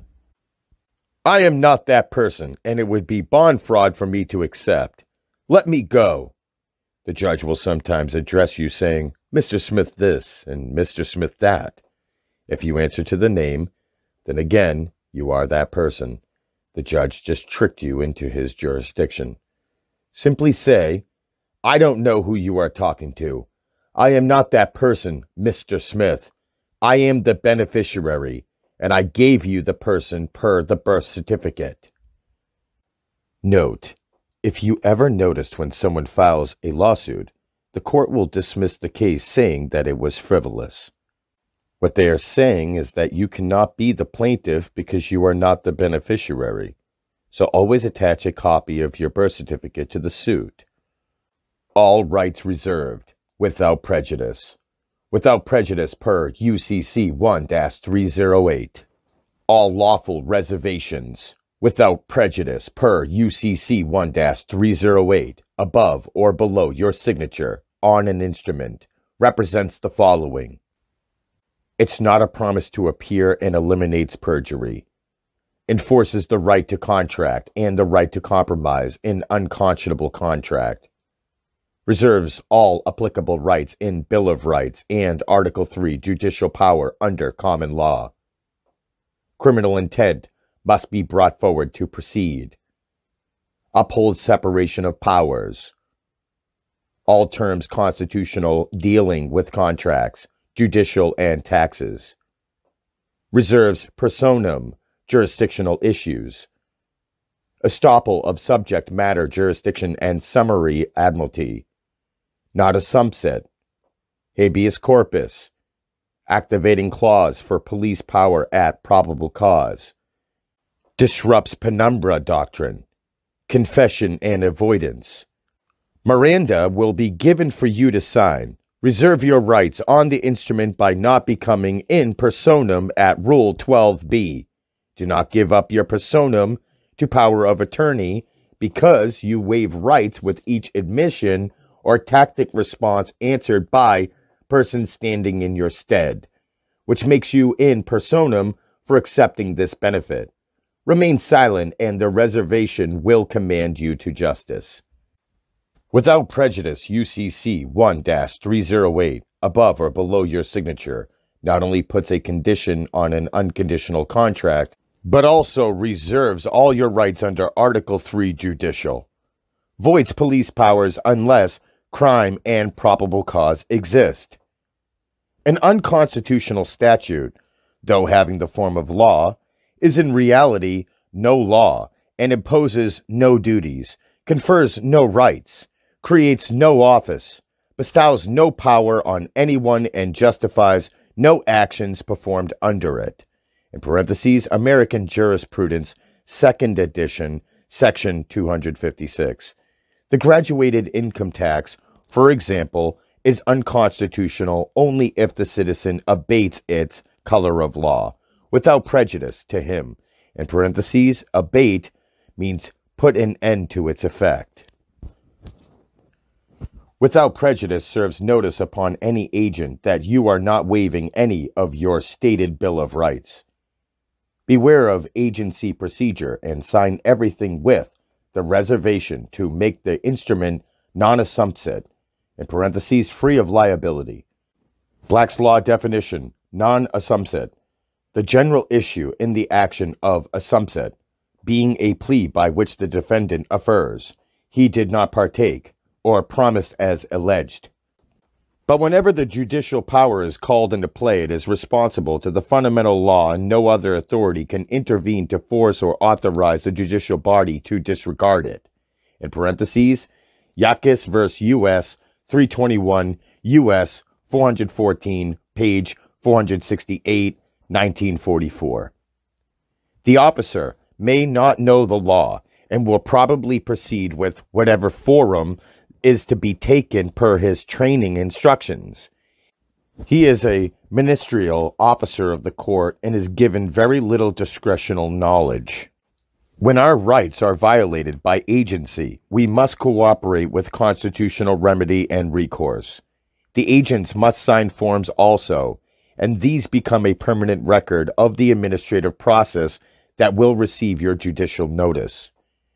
Our state citizenship is brought forth along with our personam rights, which do not mingle well with statute procedure. The purpose of your court appearance would be to gain jurisdiction over your personam. I would suggest it, for study purposes, that you answer politely that you do not understand the charges and, without prejudice, under Uniform Commercial Code 1-308, due to mistakes in fact and law, I wish to remain silent.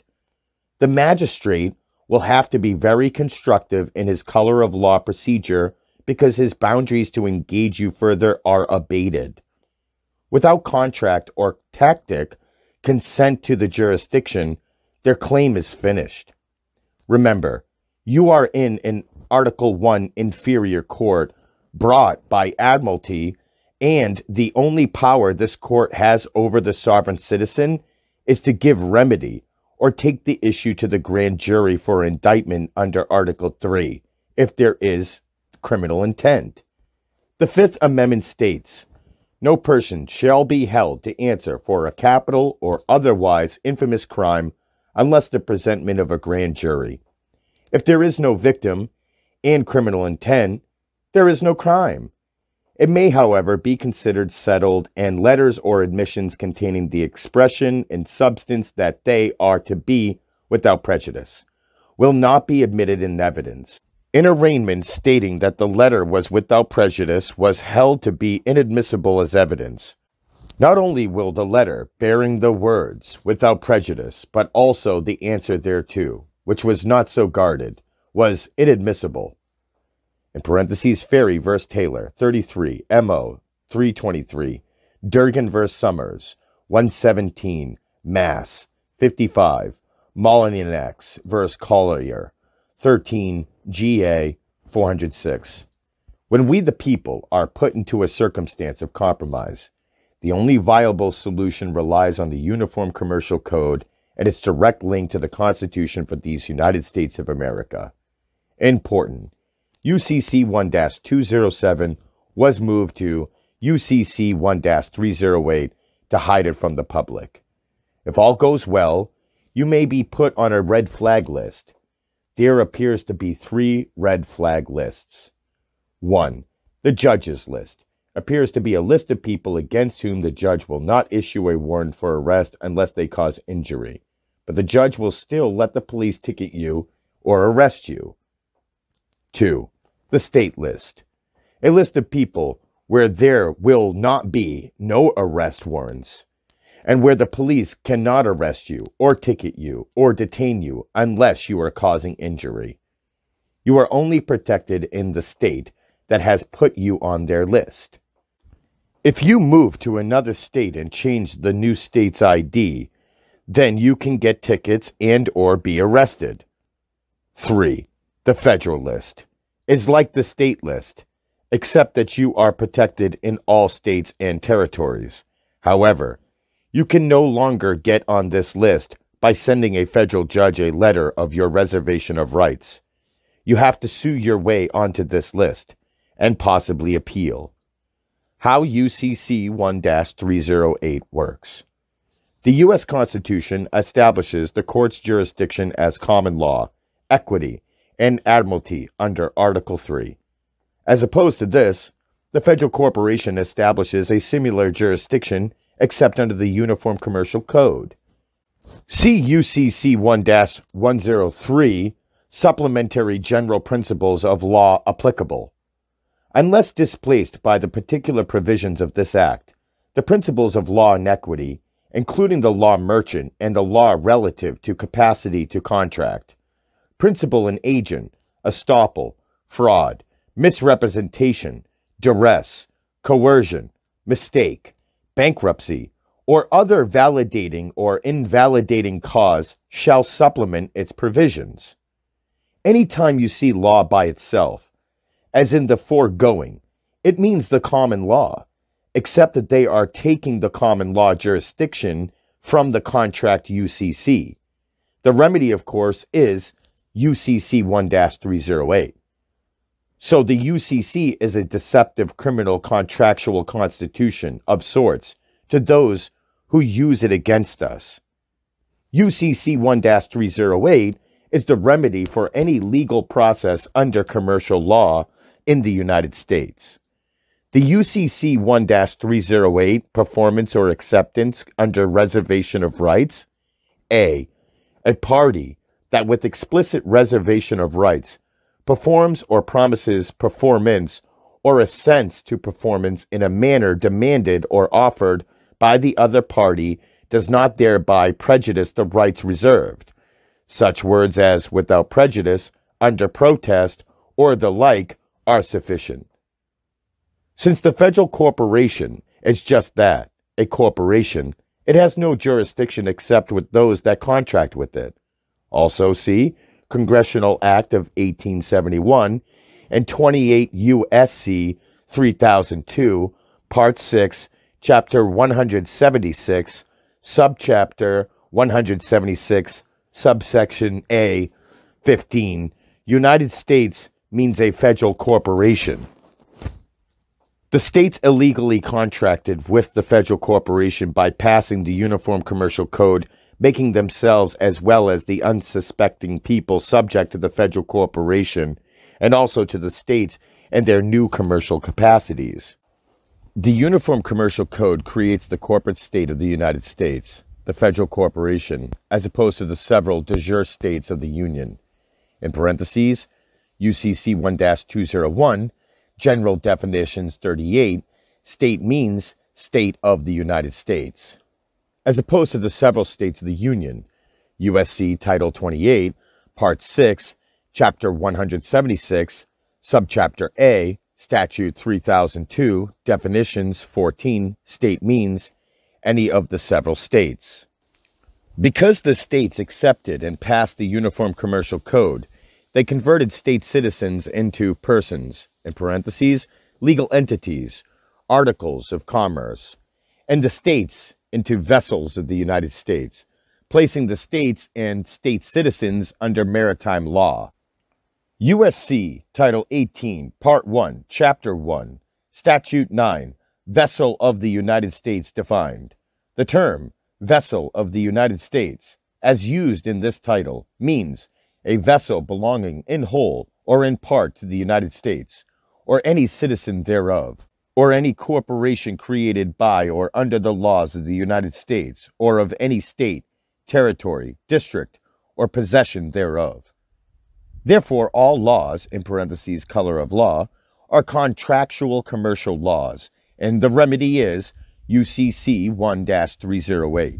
The Uniform Commercial Code makes all crimes commercial only by contract, as per 27 CFR 72.11.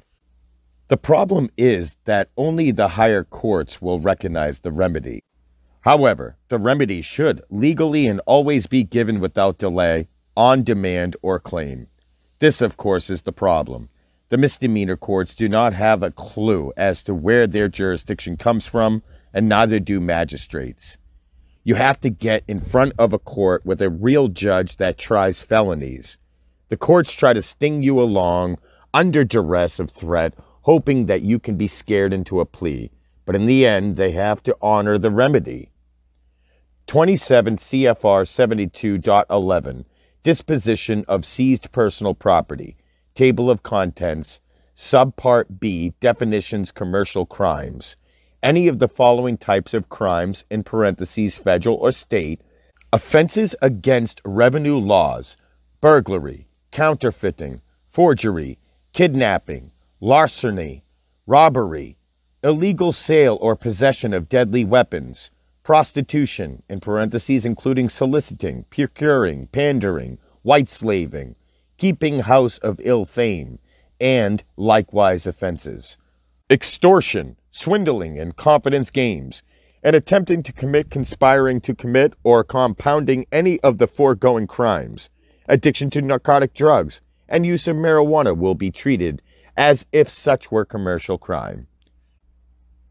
1938, April 25th, the Supreme Court overturned the standing precedents of the prior 150 years concerning common law and the federal government. In parentheses, because there is no longer silver or gold coin as Article 1, Section 10 of the Constitution.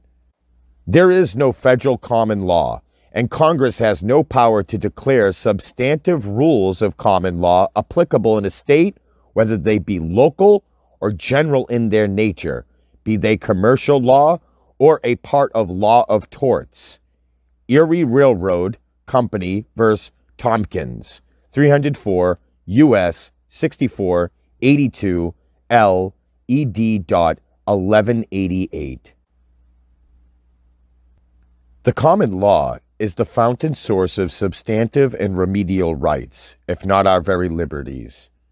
The members and associates of the bar thereafter formed committees and granted themselves special privileges, immunities, and franchises, and held meetings concerning judicial procedures, and further, to amend laws to conform to a trend of judicial decisions or to accomplish similar objectives, including hodgepodging the jurisdictions of law and equity together, which is known today as one form of action.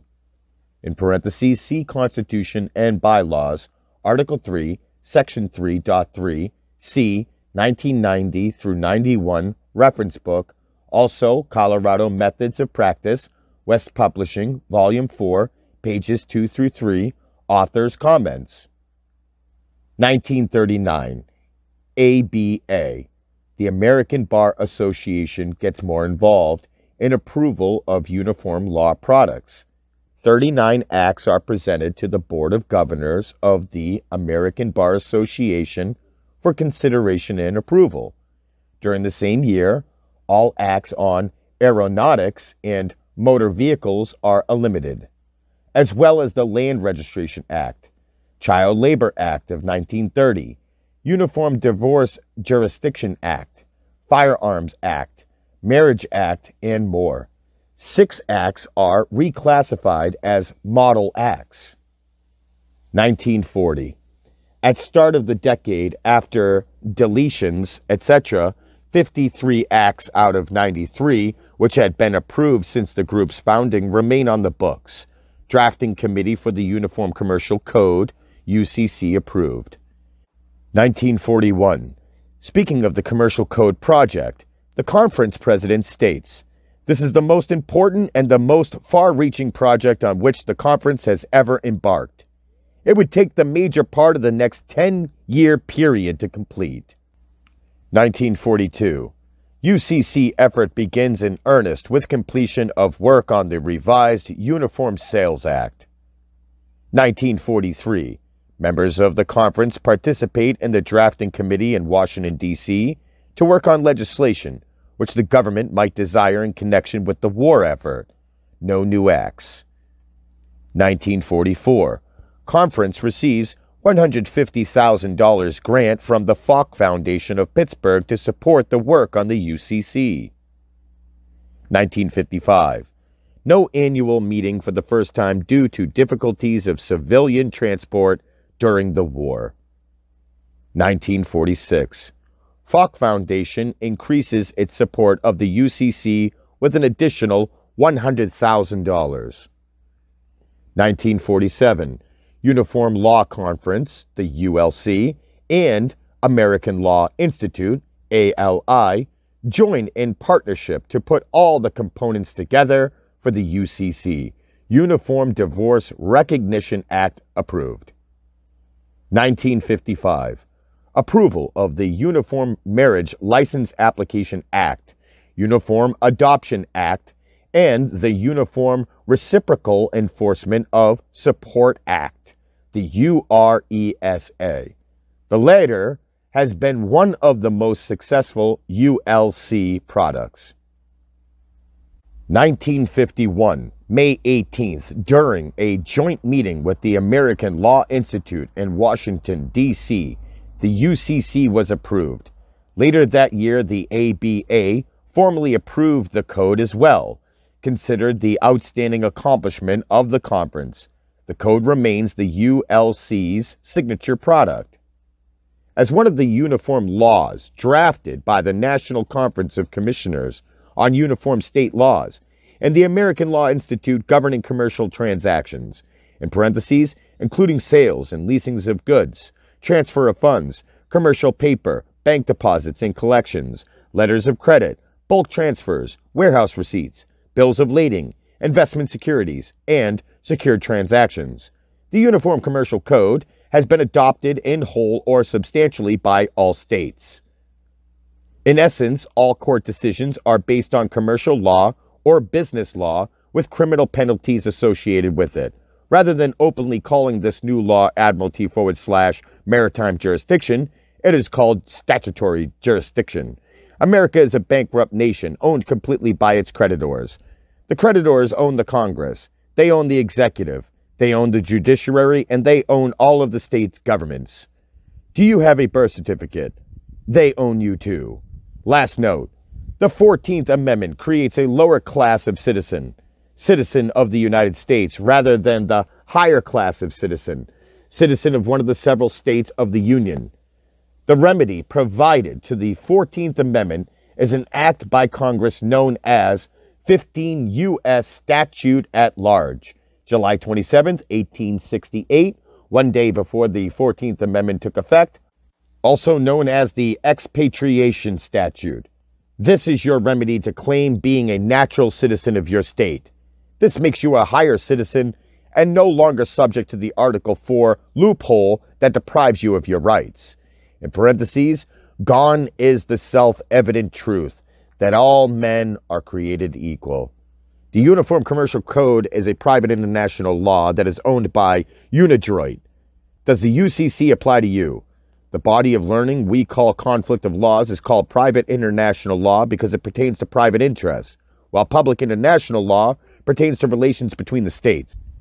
In parentheses, Garner vs. Teamsters, Chauffeurs and Helpers Local Union, 346 U.S. 485, 495, 98 L. ED 228, 74 S. CT 116.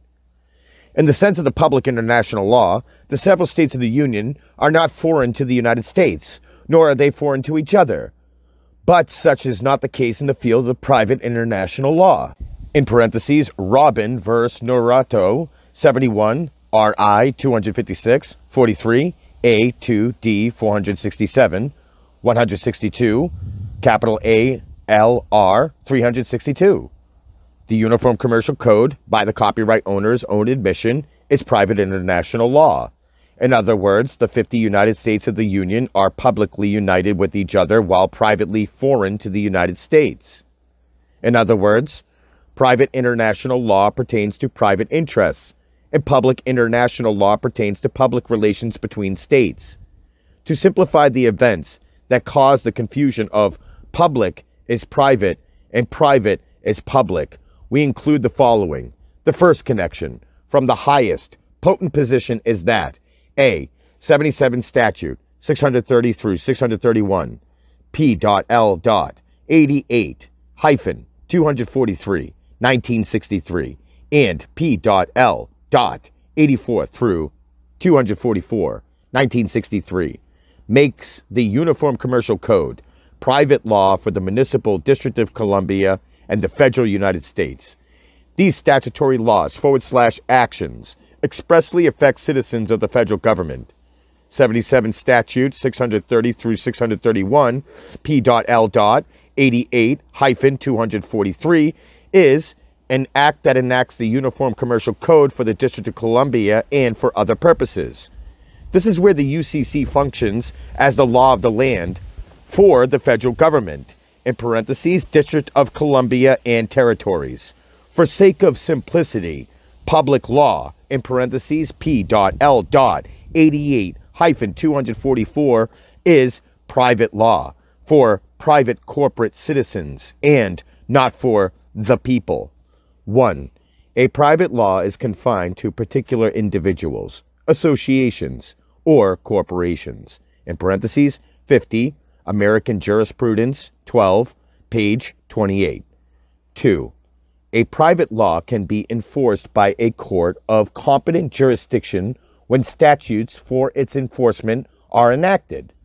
In parentheses, 20, American Jurisprudence, 33, pages 58 and 59.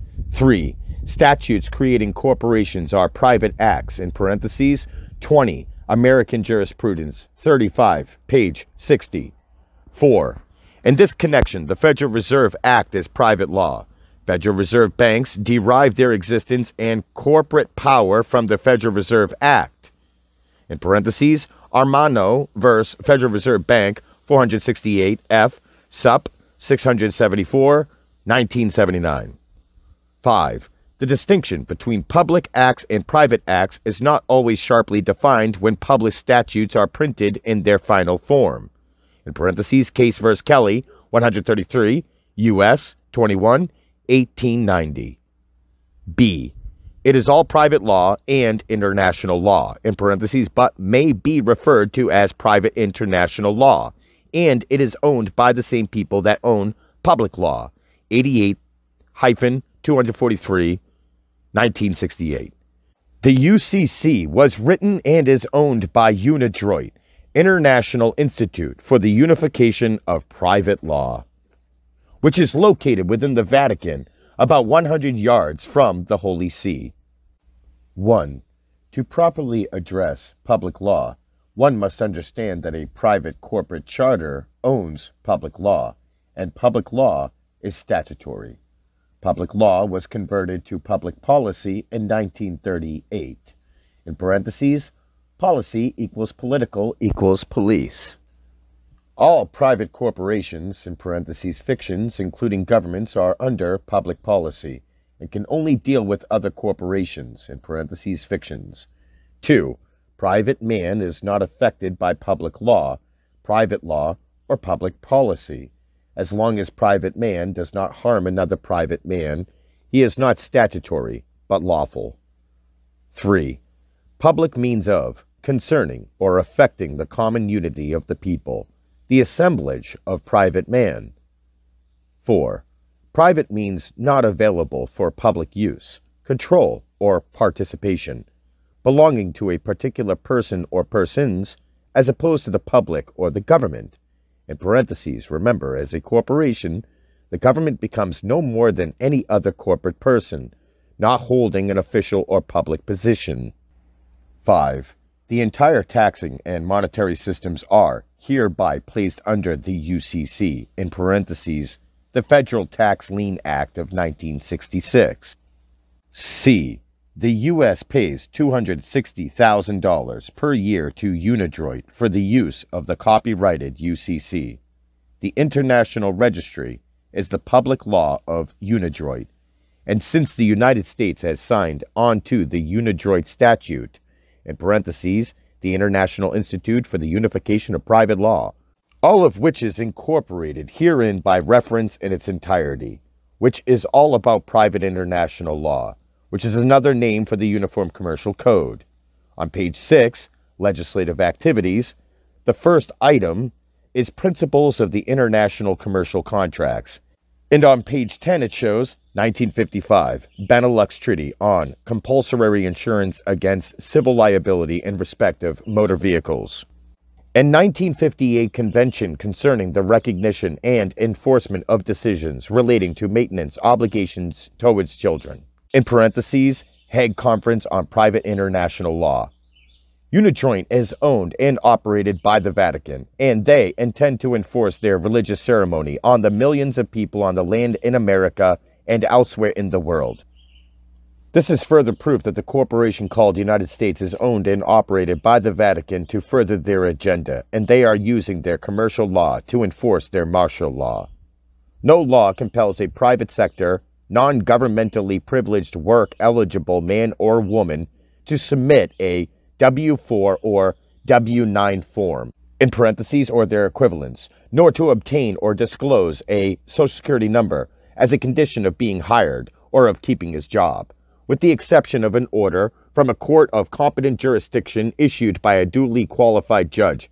No amounts can be lawfully taken from one's pay, in parentheses, for taxes, fees, or other charges, without the worker's explicit, intentional, knowing, voluntary, written consent.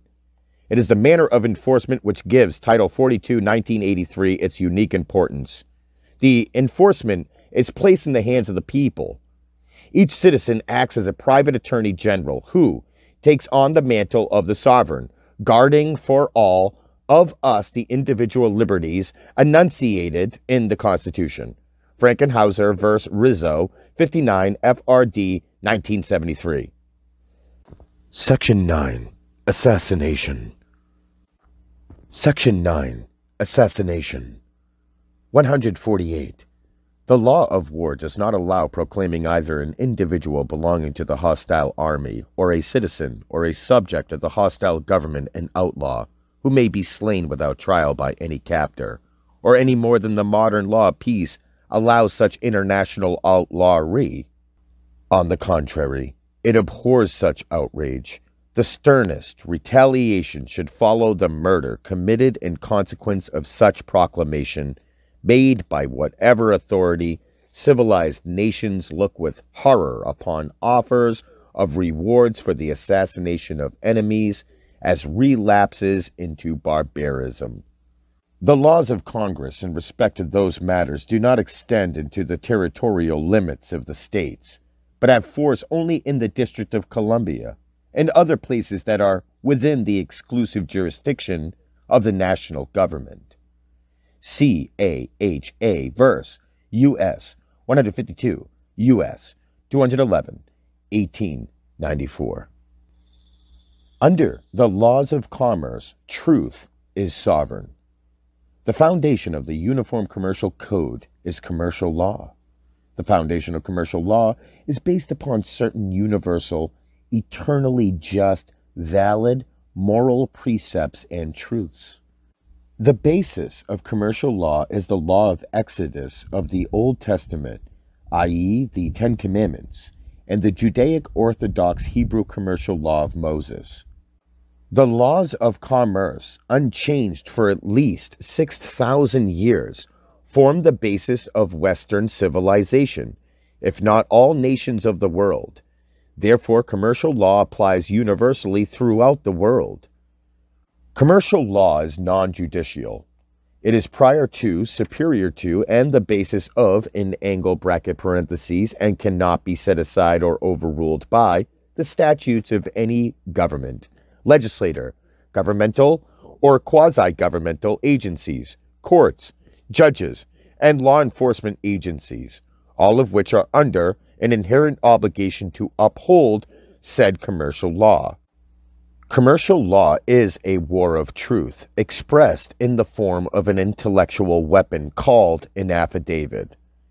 An affidavit is simply a written list of facts or truths signed under the penalty of perjury and usually notarized.